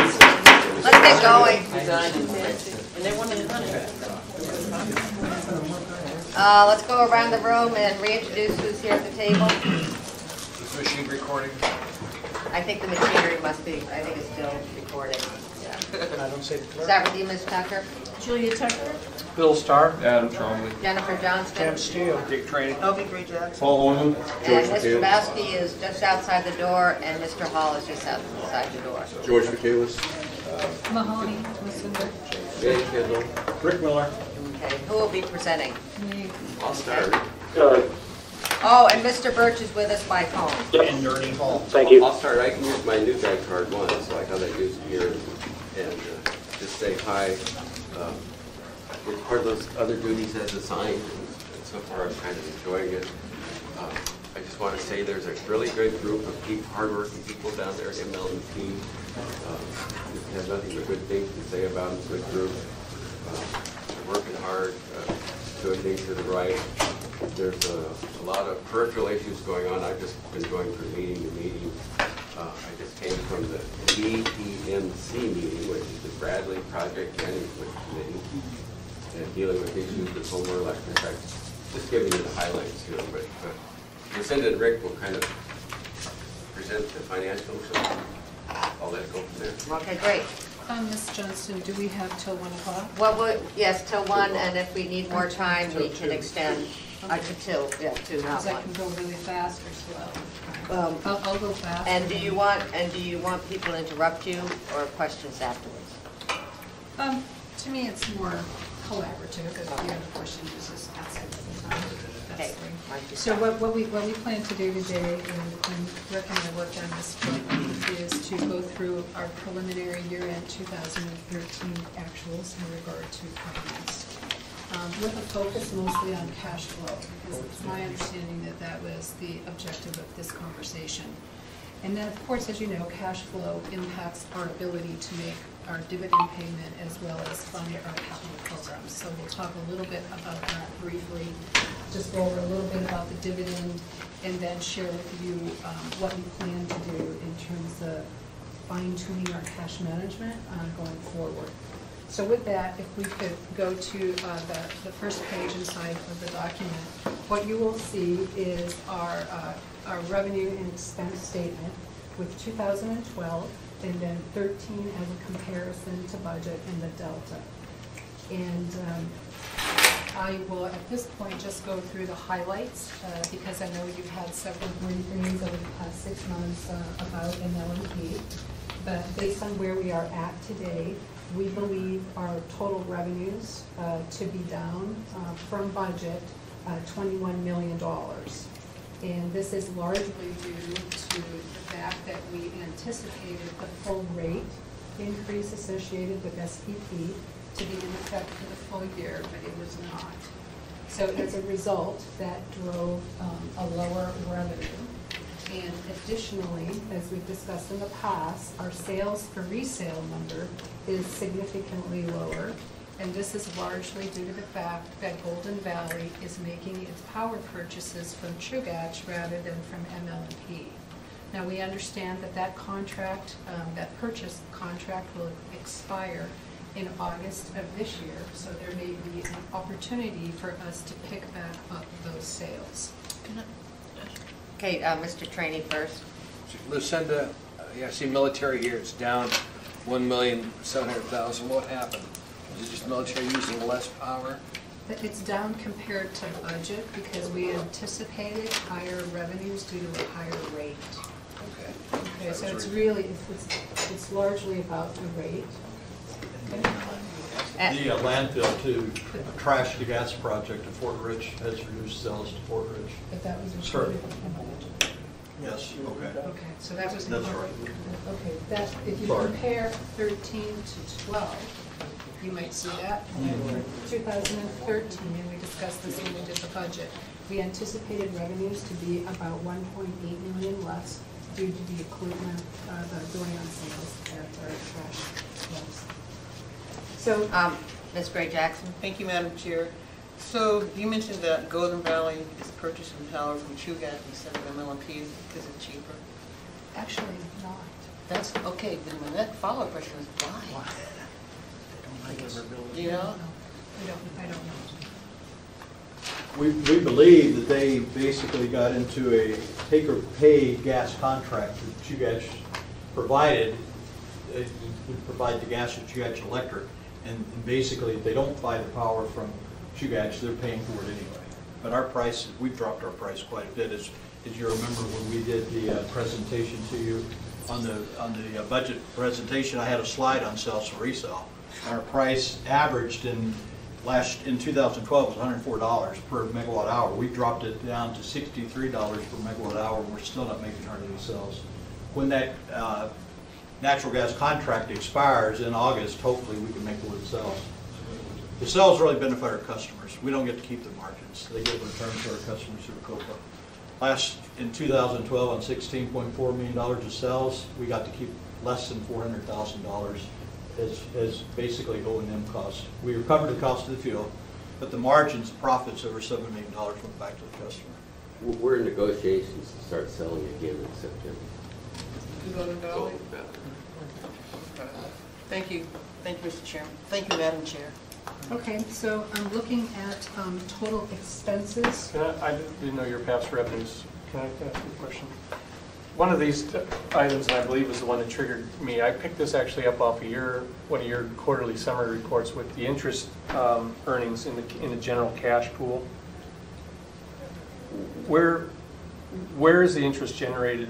Is that the cash on hand specific to the allocated cash on hand that they generate to the cash pool? It would be in the miscellaneous non-operating revenue line item. Yep. And you can see it's down $239,000 compared to budget, but down. What about the line above it, Lucinda, where it says they're contributed, they get interest from the general cash pool as well? Yes, I mean, that's lower because, first of all, we have less money in the cash pool because of the commercial paper program, and that in combination with lower interest rates, yes. And that was the general start of my concern, and I'll not be told that I know exactly what I'm talking about in there, but that's where it started for me, was seeing that, and then specifically this enterprise having sort of a historic low. You indicated in the earlier slide that it's 10 million sort of number, and I think I saw it even lower than that. You did, and we're going to, there are different points in the year where your cash balances are going to fluctuate based on working capital needs as well as your capital expenditures. And so we'll talk a little bit about that. Okay, if you're going to do it later on, then I'll wait, but yeah. My big concern is in fact that working capital, and then if we had a windstorm or we had a major something, we wouldn't do it. Yep. So And we're going to go into that pretty deep, and what I'm doing here Sure. first is providing a framework to I got it. understand the cash, so that we can then talk about the cash. Okay, and then Okay. while you're talking about expenses, also the forward-looking slide talks about where you might have used capital monies for operating expenses. Is that reflected in here, or is that something else that you're going to tell us? That would not be here, because these have been adjusted I see. to make those corrections. But we will talk about the cash balances As on long that as you- slide, and we do differentiate between operating capital and restricted. Operating capital. Capital and restricted, they're three different buckets of cash. Yeah. In your one-year slides, you referenced the fact that capital monies were used for operating expenses, and that's what I'm zeroing in on. Did in fact that occur? It happened at Solid Waste Services some time back, and I wanted to... Yes, that did occur, and that was one of the reasons why those earlier numbers that I had seen in regard to cash balances were negative. Show And those. so those, based on reviewing those I got numbers, MLP made corrections, and they moved those monies in the correct buckets. Can I expand just a minute on that, because then I'll be done. So when you did that adjustment, did in fact you move commercial paper money over to that then, to take the capital monies and move it into operational to zero out that number? No, commercial Where did the paper- money come from to slide it over and correct that imbalance? Okay, first of all, commercial paper can only be used for capital projects. Sure. And that is its sole purpose. It cannot be used for operating. If it did, I could go to jail.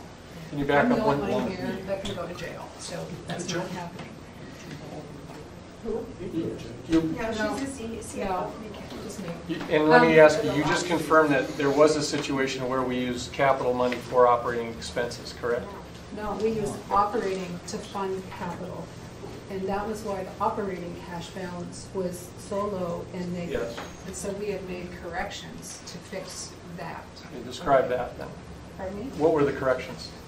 There was a $3.5 million capital purchase was made out of the operating funds that should have been made out of the capital funds. Mm-hmm. And so that transfer, it was reviewed, recognized as an error, and a transfer was made to put it in the proper bucket. Actually, we fund capital projects out of operations at times, and you'll see that further back. And initially, we had, it's a rebuild of sub-16 number by ACS, about a $3.5 million project. We looked at moving that though and getting reimbursed from commercial paper to help out with the operating cash situation, because it looked like it was going to be tight at the end of the year. There's the principle I'm concerned about, Lucinda. There's nothing wrong with doing that. Yes, there is. It's You're a operating- capital project, Bill, and it's being funded by commercial paper. It's not an operating project. It's a capitalized project, but it's funded from operating money or I'm sorry, operations. you didn't, I'm sorry, you didn't Okay, say that. then You maybe said I it said that differently. wrong. We all heard it differently. Okay. I'm Listen, sorry. let me give you some background. All right, please. Let And me give you some I'll get background. over it, Lucinda. If you say all is well, I believe you. I know, but you need to understand, Ross Griswold is our guy Sure. that manages capital projects, and he manages commercial paper. We don't reimburse using commercial paper until we see the invoice. That Smart. means it was a capital project. Sure. And so we manage that very closely because it's subject to the IRS eyes. All right. And we manage that really All right, closely. and I'm trying to not be defensive here. I just raised my hand. This is what I do, guys. This is the checks and balances of government. I pick up something on an October, November report. I ask a question. It turns into a work session. So don't shoot the messenger here, okay? I'm trying to. Let me say it just a little bit differently. Within the tariff, our rates, we're allowed to spend money on operating dollars in on capital dollars. As long as you don't draw, my only concern is this, is don't draw your operating capital down so far that if you have a windstorm, or you have something you have to immediately order, or you have to do overtime, that we don't have any cash. I agree. And that's all, I agree. mean, it's, only observation was you were low. I don't even think you had a period and a half in the bank when I saw the number of payroll. It was low. Mr. That's Hahnemann? all. I'll leave it alone. And I guess that's kind of along that same line on that line, interest from general cash pool, and maybe you'll get into it later, so I can defer it if you need to, but you projected in 2000, well, the actual in 2012 was 868. You projected nearly double that in 2013, but the actuals came in way under, of course, that delta being nearly 2 million. So is that an anomaly, a one-off? I mean, are we looking forward to this in the future? I mean, how's that look? It's as we had mentioned earlier, we have less money in the cash pool, and the cash pool at the end of the year. But I thought you said you corrected that. This is over a period of time. Okay, this represents January through December. Okay, so you had sometime in the month or sometime in the year, so for example in February, we might have a lot of money in the cash pool. Then in March, we may not. We have 3 pay periods. Then we may issue commercial paper. And I mean, it's just a constant fluctuation. So what this represents is the addition of January through December for all of that, okay? And so at the end of the year, which is in December, it reflects a singular point in time, which is what the next slide represents. Okay. Okay? I'll follow through. I may have some further questions. No, but where I want to go Okay. with this, Proceed. Everybody seems to calm their hands. okay, where I want to go with this is I want you to understand that on a bottom line basis, if you look at the very bottom number, this number represents the cash flow that ML&P generates. Okay, this is a really important number because this is what feeds the organization. So in 2012, it generated $32.5 million. And that money is then used to fund the 2013 dividend, okay, because we have to wait until the financial statements are audited. And it funds the debt payments, and it also funds our capital expenditures. So then when you look at 2013, our estimate here for what do we think the organization generates in cash, it's $28 million. So throughout the year, cumulatively, it generates $28 million. Now at the end of the year, on December 31st, that is a single day, a single point in time, and that is what is recorded in our year-end financial statements. And that number isn't going to be or represent something like 28 because it's a function of where your working capital is on that day, that singular day. Okay? So when we have 32 million, what we had planned, and I'm going to just jump ahead to go to a couple of slides in where it has the dividend payment there. So we generated in 2012 $33 million, okay, in cash. So the plan was then that 15 million of that would be used to fund the capital program, Plant 2 primarily. 21 million of it is then used to pay our debt service associated with our bonds. And then 6 million was payable for the municipal dividend. And that was approved at the point in time that we did our budget. So this is an example in that this is a healthy organization that is generating good cash to support its capital and its dividend program. However, it was lower in 2013, okay?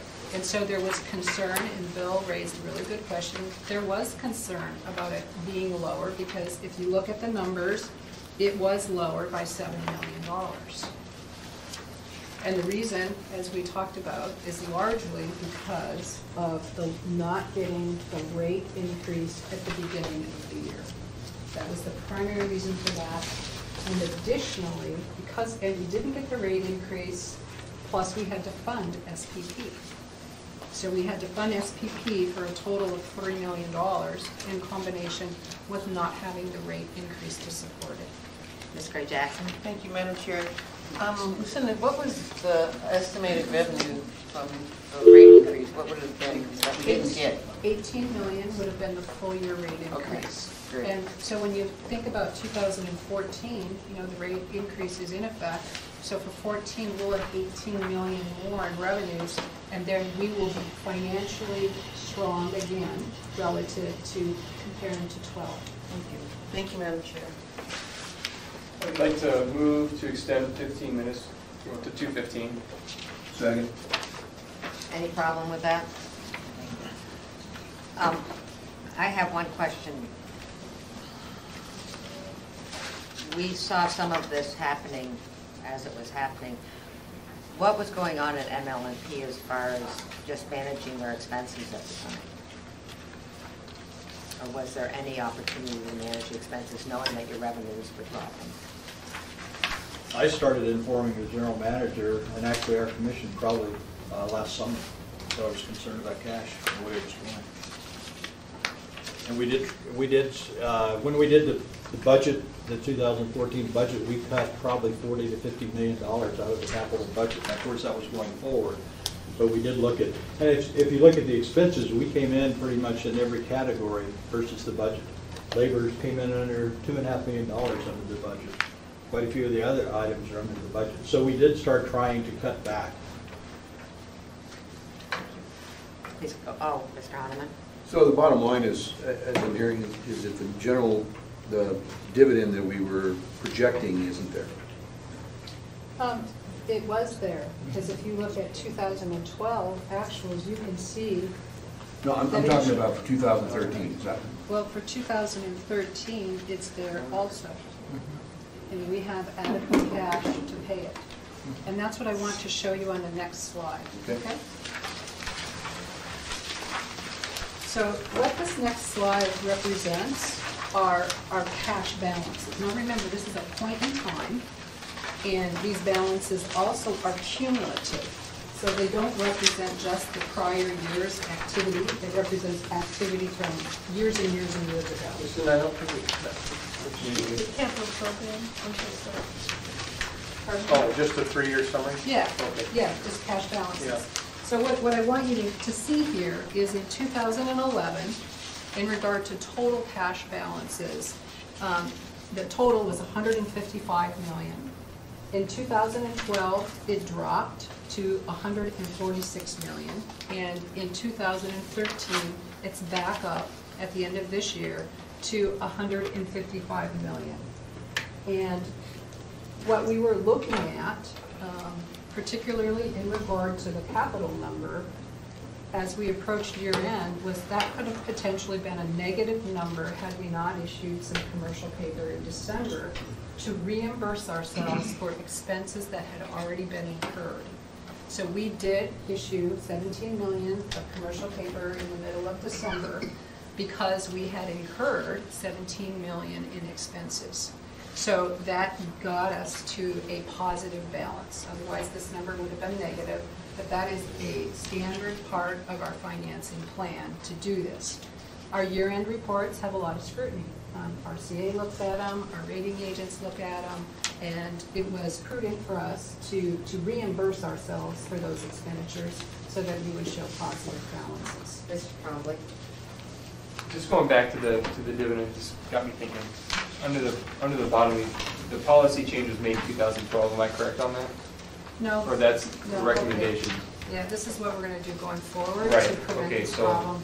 okay. So that goes back to since the numbers were low, and MLP pays a dividend, that the dividend that they paid isn't in jeopardy or based on our numbers being low. So that's not going to affect anything first quarter budget revisions that we wrote from the fire department. I don't want to compound stuff. That is absolutely correct. Okay. All right. Mr. Thank you. Stark. So just to be clear, you reimbursed yourself for capital outlay, for capital expenses? Okay. If you would like to go into the finance office and review the invoices. No, it's just you said 17, and then on the next slide, the next page, it says capital operations were funded by operations for $15 million. So Okay, that's two different things. I see. Okay, commercial paper issued and capital expenditures funded are different. And you fund this on the second page, you fund that just pure out of cash, out of checkbook, out of cash on hand. I didn't understand. Your cash on hand covers this Right, other yeah, page. the $33 million that was generated by operations was used to fund capital by $15 million. But remember, the organization does not generate enough to fund a $300 million project. So that's why we go into debt and we issue commercial paper. I get that part. Okay. Can I ask And one that's question the about the $5 million change order that kind of hit us all by surprise? Where did that fund from? Commercial paper.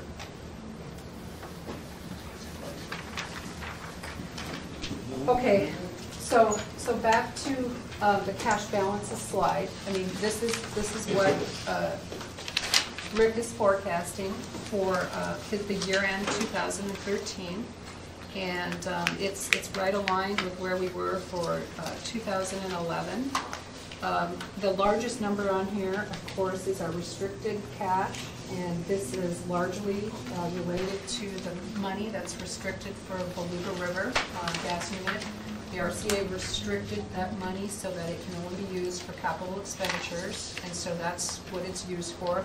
There are other restrictions in that money, but that is money that we cannot use to fund capital or to fund operations.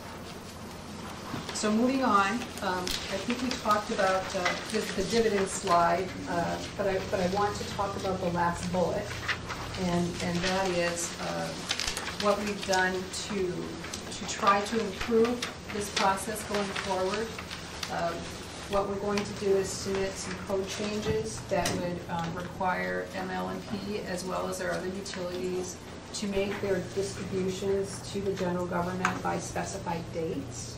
And then that way they can better manage their cash, and there won't be all this concern about their inability to make a dividend payment, because it will have been known and managed upfront and in advance. The concern that I have is your ability to do just that. If you're getting tight on your commercial paper account is what I see. It's 75 million, you got 55 million forecast for this year. How does that work into the equation? You pay down a certain amount of commercial paper, frees up capacity? No, we have a $185 million line of credit for Sure. commercial. And you have 75 million left? Yes, we have 75 million left. And what we will be doing is, as we spend that, probably in the middle part of this year, we'll be evaluating how much have we spent to date, and do we increase our line of credit on our commercial paper program, or is it time to issue a revenue bond? Okay, and then convert it into a 30-year note, 30-year bond. How many bonds do we have outstanding now for our infrastructure? For ML&P, many. I don't have. I mean, is it a lot of money, I guess would be the number? It equates to a $30 million debt payment. Because there was a problem in the past where we had trouble getting commercial paper for the port. And I guess I don't want to get into that problem here with ML&P, that our debt to equity ratio or our cash position or our overall. So, I mean, that's my end game here, Lucinda, is to make sure we've got a healthy ability to do just what you said, and not find out in June that, oops, No, you know. go to the very last slide. If you go to the very last slide, which is the long-range plan. So, not the question slide, but the slide before the question slide. So what we've done is we've based on, you know, just all the conversation that's occurred about this over the last few months, is I'm going to ask ML&P to update their full comprehensive plan. And have them do modeling, financial modeling, that requires them to meet certain financial targets, which is a 60 to 40 debt to equity, to have over 100 days of cash outstanding, and to have debt service coverage of 1.5. And these metrics, if they are met, will cause the organization to go all the way back into both looking at its operating costs, its revenues, and its capital expenditures, because they all come together with these three measures. Will you have that by June, do you think, Lucinda? That could be hard. We'll work on it more this summer. I've had a vacancy of 5 people in the staff of 22. I'm finally getting a controller starting on Monday. But we've got the year-end close coming up. We've got auditors coming in a few weeks. I've got to get the audited financials out. It's a pretty big production now with all the GASB pronouncements. We've already started working on it. We've actually started looking at the outstanding open work orders to see, capital work orders, to see, okay, can we, you know, do we really need to do this? Can we defer it, delay it? So we started the process, but to have the whole plan done by June could be a little tough. I'm more worried about getting these audited financials out the door by June 30. Yes, I just don't want to wake up June 30 and you're extended your cash available lines of credit. We got a $200 million plan under construction, and we don't have any money. The rate increase to the additional $18 million a year will definitely help, and we appreciate that you guys approved that back last fall. So if we roll forward to the year end 2014, assuming that the budget assumptions are met, 2014 will generate just under $38 million in cash. We're on the record. Pardon me? We're on the record. I know, but that, I mean, that's what. Around. That's around, yeah, around 38 million, and that's assuming we meet the budget numbers. But, I mean, that's a healthy amount of cash. Mr. Kendall, I'm looking at you. Ms. Gray Jackson? Thank you, Madam Chair, but I had an interest rate question, but it's been answered in this slide, so thank you. Everybody else fine? Good. Mr. Seaver? Yeah, my question was, did I understand it correctly? You're saying that you're going to ask ML&P to pay the municipal dividend quarterly? No, what we're going to do is, upon completion of the audited financial statements, which would verify revenues, because the dividend is based on revenues, we're going to ask them to make it twice, make it in 2 increments. One in August, I think is what I said, and then October. Yeah. So that gives the municipality the interest growth on it rather than enterprise? Yeah, that full 0.1%. But, yeah. And what it does is it better enables ML&P to manage their cash. Otherwise, it's all one big lump. Otherwise, at the end, there isn't anything left. Mr. Hahnemann? I guess that's my question. What's the obligation for the dividend? I mean, if they are in fiscal strait, let's just say because of not knowing whether the contract, maybe you expected a sale of $10 million worth of gas or power and it didn't come through. And at the end of the year, how does that, I mean, is a dividend $6 million, it's because it was budgeted and they have to do it, or is it $6 million because it's contractual, it's in code? I mean, what? It's the municipal code indicates that the dividend is 5% of revenues. However, if there would be a situation where ML&P would be cash constrained such that it would cripple their organization, we would probably come to the assembly with an amendment that would amend that dividend, because we would not want to do that. Yeah. And the sale of natural gas doesn't go on the income statement at all since 2007. It goes into that one restricted investment to be used only for future VRU construction or future natural gas purchases. So it's to sell the power, not the gas. Right, Yeah. but I think you said power and gas. I did, I said gas. That said, who's managing the short-term gas purchase contracts now at Mr. Posey's cost? We have a group of people. PRA is still on contract. Are you sitting in that movie? They like us? So far. And the only reason we sell the gas is to get the tax credits from the state of Alaska. And last year was $10 million tax credit we got for the construction at the VRU. Any other questions?